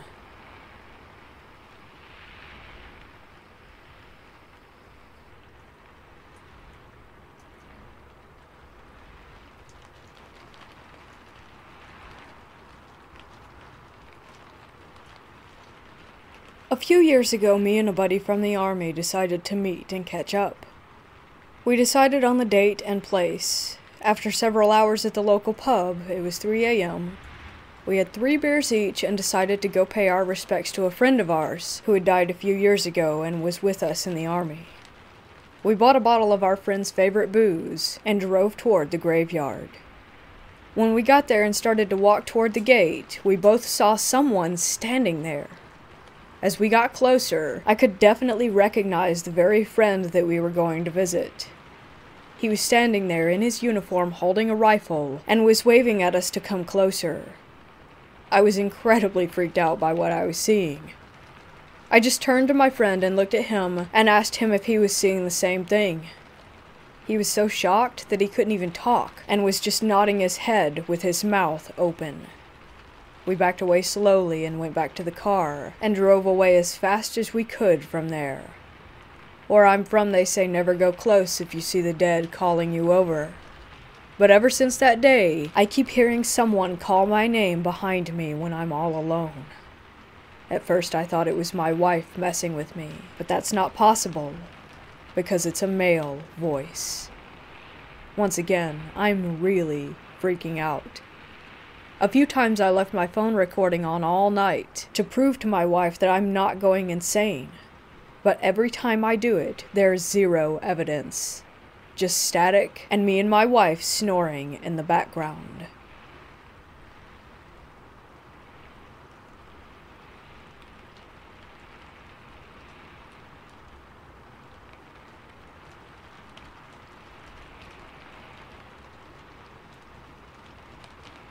When I, a 24-year-old female, was younger, around 5, my family moved into an old house on the upstairs floor. An older couple lived below us. This was a long time ago, and I was really little, but I remember this all so vividly. When we were first moving in, my mom had to go up to the attic, which, coincidentally, the door was in what would be my room. She took me and my younger brother up with her because I'm assuming she didn't want to leave us unsupervised.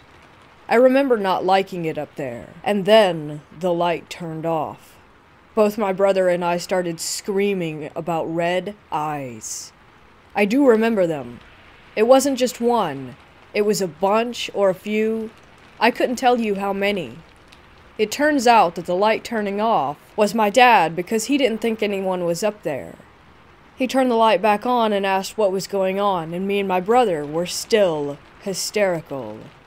The thing is, no one remembers this but me. Not even my brother. I chalk it up to a bad nightmare, except for the fact that I remember every detail. And it turns out a mother had drowned her baby in that attic, and my parents had experiences there as well. I feel like that house was the start of my acknowledgement or awareness of the paranormal.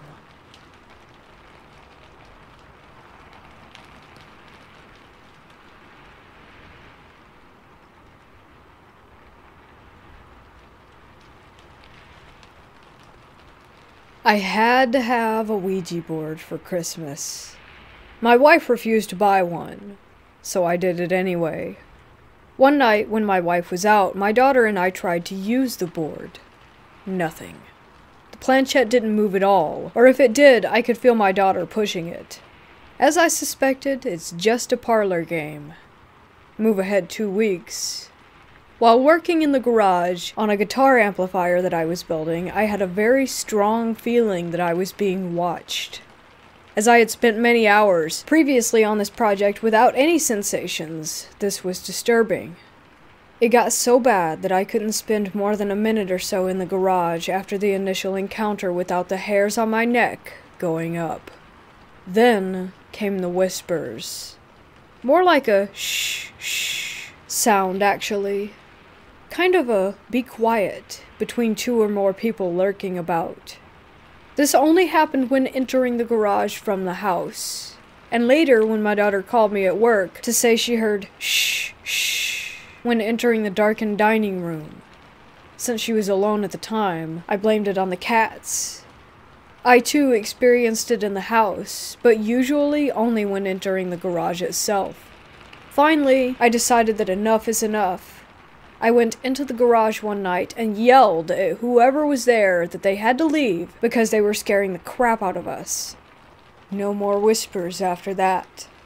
I wasn't yet into paranormal investigations at the time, so I didn't have a digital audio recorder to leave in the garage overnight. It bothers me now that I had real live spirits in the house to test with, and I didn't have the equipment or the moxie to do anything.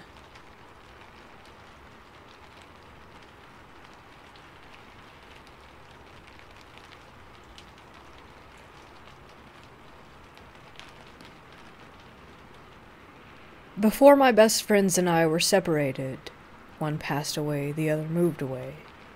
We used to ride around doing all of the haunted legend places within reasonable driving distances.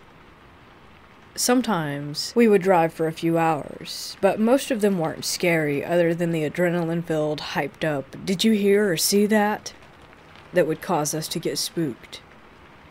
This one was different. Way different. We were just out of high school, probably 20 at the most, and we were looking for an actually scary place to visit. A lot of people we knew that we were into these kinds of things, so we would always get tips on where to go. There was the original 3 of us that day, and another friend that wanted to tag along. After a little drive to our destination, about 45 minutes, we stopped at a Wawa to get gas and grab a few snacks. Like I stated earlier, we were all about 20 at the time, so we were all hyped up because we knew that spooky time was getting close. We'd always pick on that other friend that tagged along. Nothing harsh, but just, you're scared. So I believe it was me that said something along those lines that was overheard by a few people. It got the attention of other people in the Wawa, including these 2 creepy, older guys who seemed like they didn't fit in. Their clothes were all beat up and dirty, and they just didn't seem right for the area, and the time was probably 8 p.m. on a Saturday night. "What's the little one scared of?" asked one of them. I say little because the 3 of us are all abnormally tall. The shortest between us was 6'4", and he was normal, so probably about 5'9". We replied and explained how we got tipped to go to this road, because it's haunted. They replied that it wasn't scary, and if we wanted a real scare, we should go to this random road. I forget what it was called exactly, but apparently it's this random memorial statue for a plane crash in the middle of the woods, where crazy things are supposed to happen. We grabbed our stuff, didn't think anything of it. As soon as we left, the group started talking and decided to go with the other road that the guys had hyped up. I know. A typical horror movie what not to do. So we get to the entrance of the road, and already it did not disappoint. There were woods on both sides, not one street light in sight, and I remember there was this, detention center off to the right, in the middle of nowhere. So the spooks already began from the moment that we hit the entrance. We decided to drive down the road and search for the statue. We noticed that there were trees cut down on the side of the road and laying parallel to the shoulder of it. We finally find the statue. About 5 minutes go by in silence, and we decided to enhance the scare factor by shutting the lights off. About a minute goes by and we see a shadow figure pop up from the statue. We all freak out as it starts walking toward us, but it was making movements that no human would normally be capable of. It was dark out, but this thing was black. It was darker than the woodsy sky, so we could make out some of it. It was huge. Like I said earlier, we were all extremely large compared to the average guy, but this thing would have dwarfed any of us. We decided to peel out of there and continue down the road, figuring that it would lead us out. Boy, were we wrong. About 3 minutes go by, and we hit a dead end, which in this case was an open spot in the woods with sand everywhere. The cutout was massive, but surrounded by forest. There were different cutouts, and ways to go from there, and I'm pretty sure the road continued after this cutout, but we were pretty deep in the woods by that point. So we decided to turn around and leave, obviously. After we turn around, we stop to just take in the eerie feeling. The other 3 guys were talking about the shadow figure that we saw earlier, while I happened to catch something out of the corner of my eye. About 40 feet away from me, I see what appears to be a white face, and then another, and another, all surrounding the car. The other guys didn't see them, and I'm rarely ever scared, but seeing me panic, they all knew that something was up. My panic caused them to panic. We then floored it far away from the sand turnaround. We get about half a mile down the road, somewhat near the statue, and pull over to gather our composure before we get out of there. When we stopped, I swear I heard the most typical ghosty ooh kind of noise. This was now turning into a movie I wish that I was never part of. We were really scared. After finding the way that we had come, we started heading back out. Remember those trees I talked about earlier? They were now laying in the middle of the road, blocking us in, as we all see the white faces or masks that I had seen earlier. Thank God my one friend, the driver, was good at driving and valued safety over his car. We drove on the edge of the woods and felt like we were defying gravity to speed our way out. The car was literally sideways on the edge of the forest. I mean, I could literally stick a single finger out the window and touch the trees. We all made it home safely that night. After doing research, we found out that that spot was notorious in that area for crazy things happening, such as body dumps and murders. Because of the shadow and the ghost noise that we heard, my head, heart, and gut tells me that that place is actually haunted. As previously stated, that place is famous for dumping bodies, along with the plane crash, so there's bound to be some spirits there. I think where we were that night was actually haunted, but we just happened to be there on a night when there were more things going on. I can't say for certain, but I'm 99% sure that we survived one of their setups that night. I'm 100% sure that I will never go back again.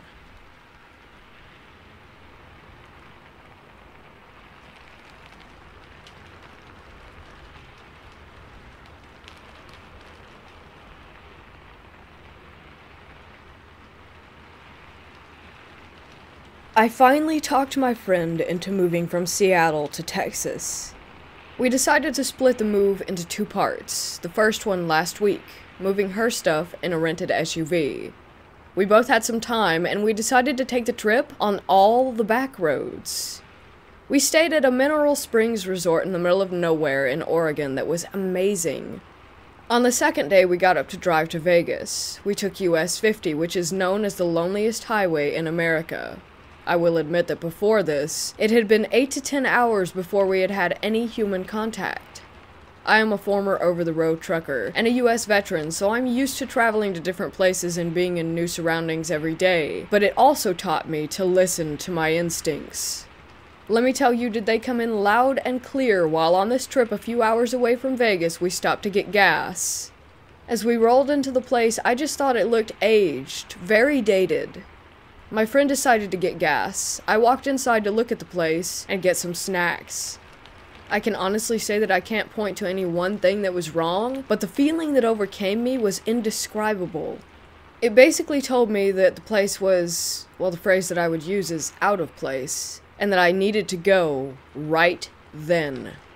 Now, I'll admit that this could be my own experience, and maybe because I had such a bad feeling that I was imagining things, but the minute I decided to leave, without buying anything or even using the restroom, I swear everybody in the place started looking at me. And I don't mean just the employees, but the patrons. I walked quickly to my car and told my friend that if she believed in instincts, that we should just get in the car and leave right that second.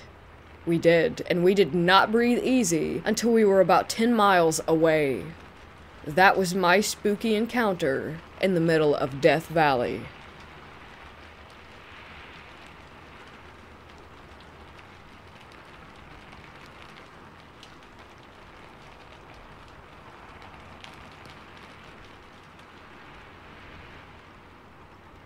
This memory still haunts me to this day. I was staying at an old hotel by the beach when I was around 8 or 9. It had a reputation for being an extremely haunted location around the eastern coast of Florida. The hotel I'm referring to is the Plaza, a 100-year-old hotel on the coastline. At one point, I went down to the lobby to get some utensils for room service. There was a clear door leading to the closed bar area. You were basically looking at the end of the serving counter when you peered in, with chairs on the side and a small beer keg at the end. It was very dark inside the room, and since the door was locked, I could only peek in through the glass. I inspected the room for about 10 seconds. Suddenly, I was looking at one of the chairs. It had a giant dent on the right rear leg. Then, suddenly, it flew backward and toppled over. I was so scared that I fell to the ground, and as soon as I landed, I heard what sounded like a woman screaming from the floor above, or possibly the second floor, as this was on the ground floor. It was quite possibly the strangest and most terrifying scream I have ever heard. It lasted about 4 seconds, and sounded like an old woman mixed with a lion, kind of. Again, this was around the time when I was 8 or 9, and seeing as how I am now 23, the memory has become slightly vague.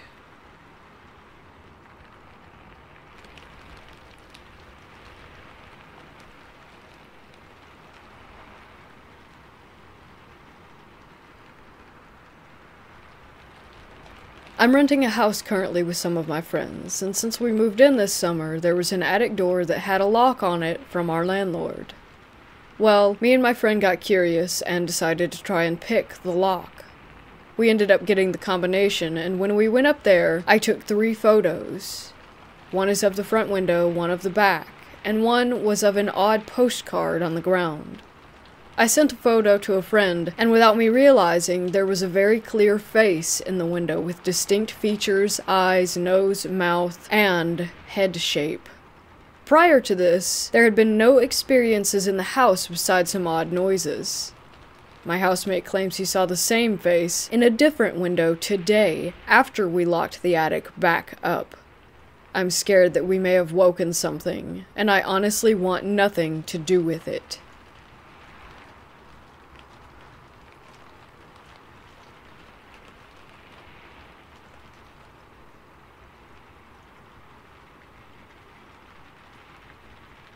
I grew up in the country in North Carolina. I lived up in the woods where there used to be a water mill. A family lived there back in the 40s. The parents had 2 daughters and 1 son. Unfortunately, one of the daughters got caught under the water wheel and drowned. Ever since I was a kid, I always heard humming and low singing in the woods when I was out tromping around. But one thing that really scared me one night is when I was older. I worked for the sheriff's office, and I had left work early one night due to being over on my hours. I got home around 2:30-ish, and when I pulled up, I saw the figure of a little girl standing right beside my garage. When I got out of my car, she was gone. The next experience I had was when I was out hunting in the same woods. It was super quiet, a beautiful fall evening. I had just gotten down into my stand when all of a sudden I started hearing the same humming and singing I had heard multiple times over the years.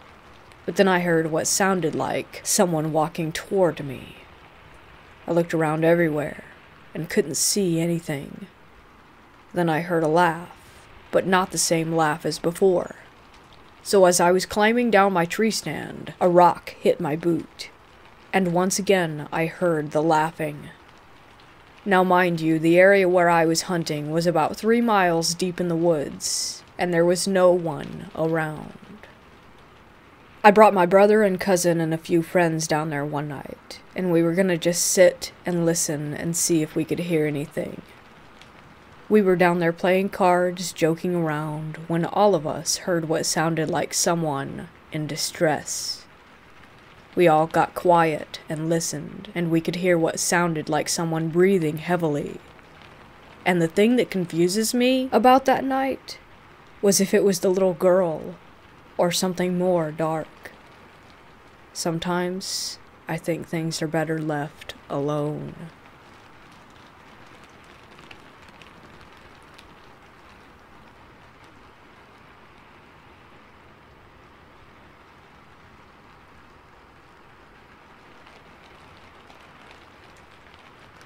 This is a 100% true story that happened to me when I was about 12. I lived in a really small town in central Wisconsin with my family.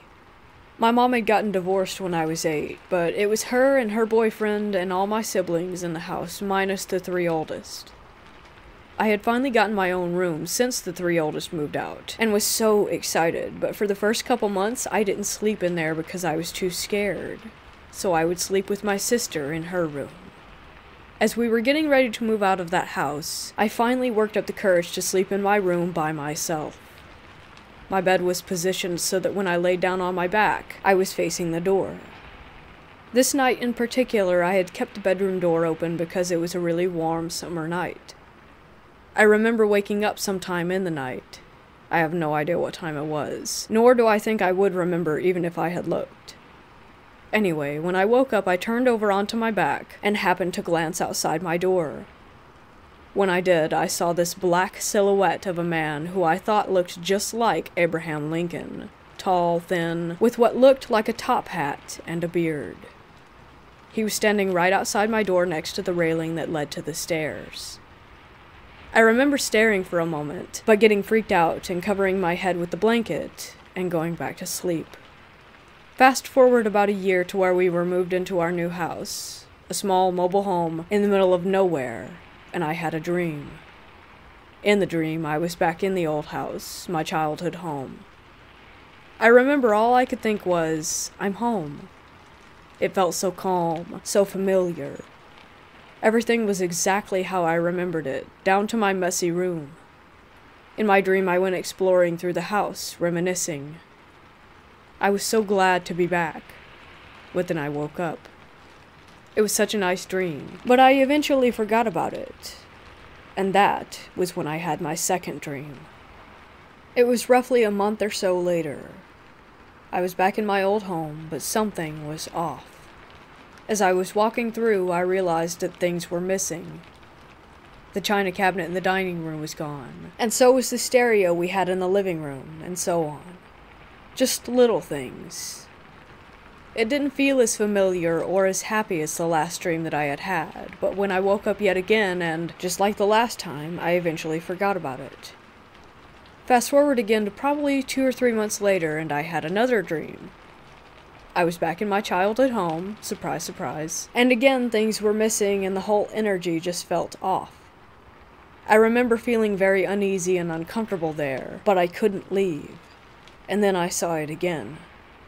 The Abraham Lincoln-looking shadow that I had seen a year before. He was just wandering the halls upstairs. I got really freaked out and tried to leave, but then I woke up again. And again, I forgot about the dream not too long after. Finally, just a few short months later, when I was staying at my grandparents' house, I had what would be the last dream.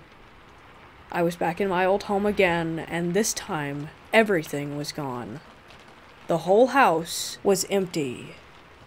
It probably looked like that because that was how it looked the last time I saw it, right before we officially left. But anyway, I was walking through the house feeling so creeped out, and again, like last time, just wanting to leave. It no longer felt like home. Then there was this man or figure. It didn't look like the shadow that I had seen before, but I couldn't make out any features either.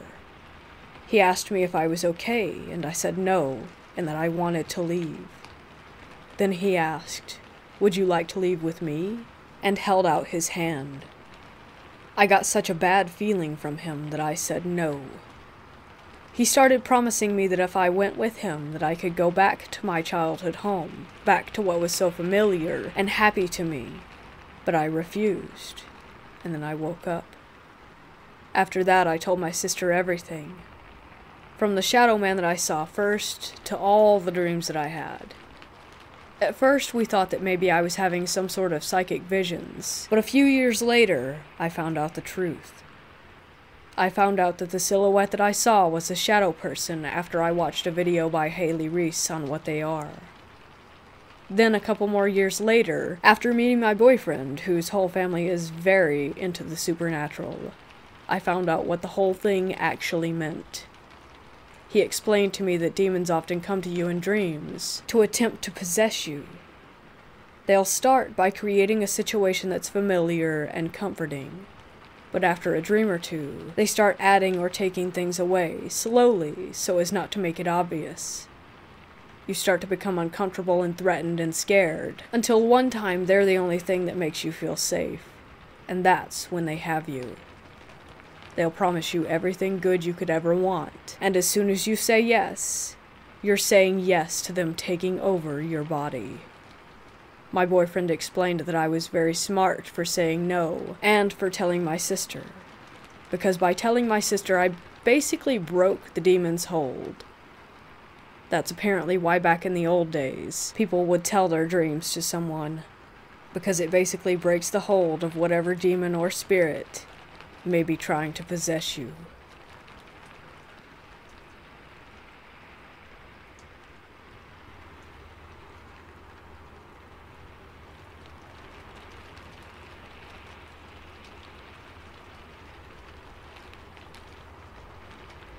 When I was a kid, I was with my family on a road trip a few hours away.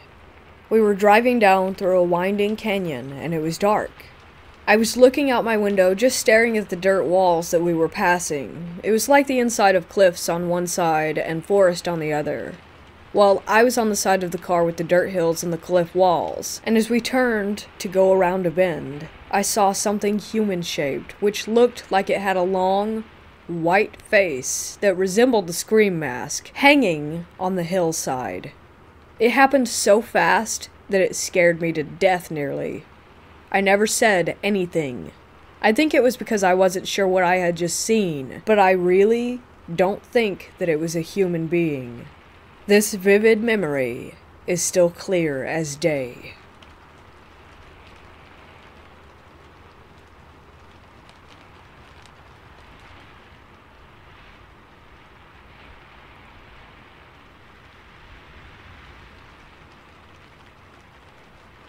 In 2007, I moved into the house I currently live in. It's over 100 years old, and ever since I can remember there have been weird or creepy things that occur. Recently, I've heard noises late at night while I'm in bed. For context, I sleep on the top floor of my house, and it's been getting really creepy. Another thing is that in the hallway we have an attic door that's bolted shut and hasn't been opened by our family or my neighbors who used to live here from what I have been told. I decided to ask my father about it, and he told me that it wasn't a full-size attic and is more of a crawl space which goes right over my room. And the part that creeps me out the most is that we've never had any animals besides the occasional mouse in our home, which makes me think that what I'm hearing doesn't sound like an animal at all.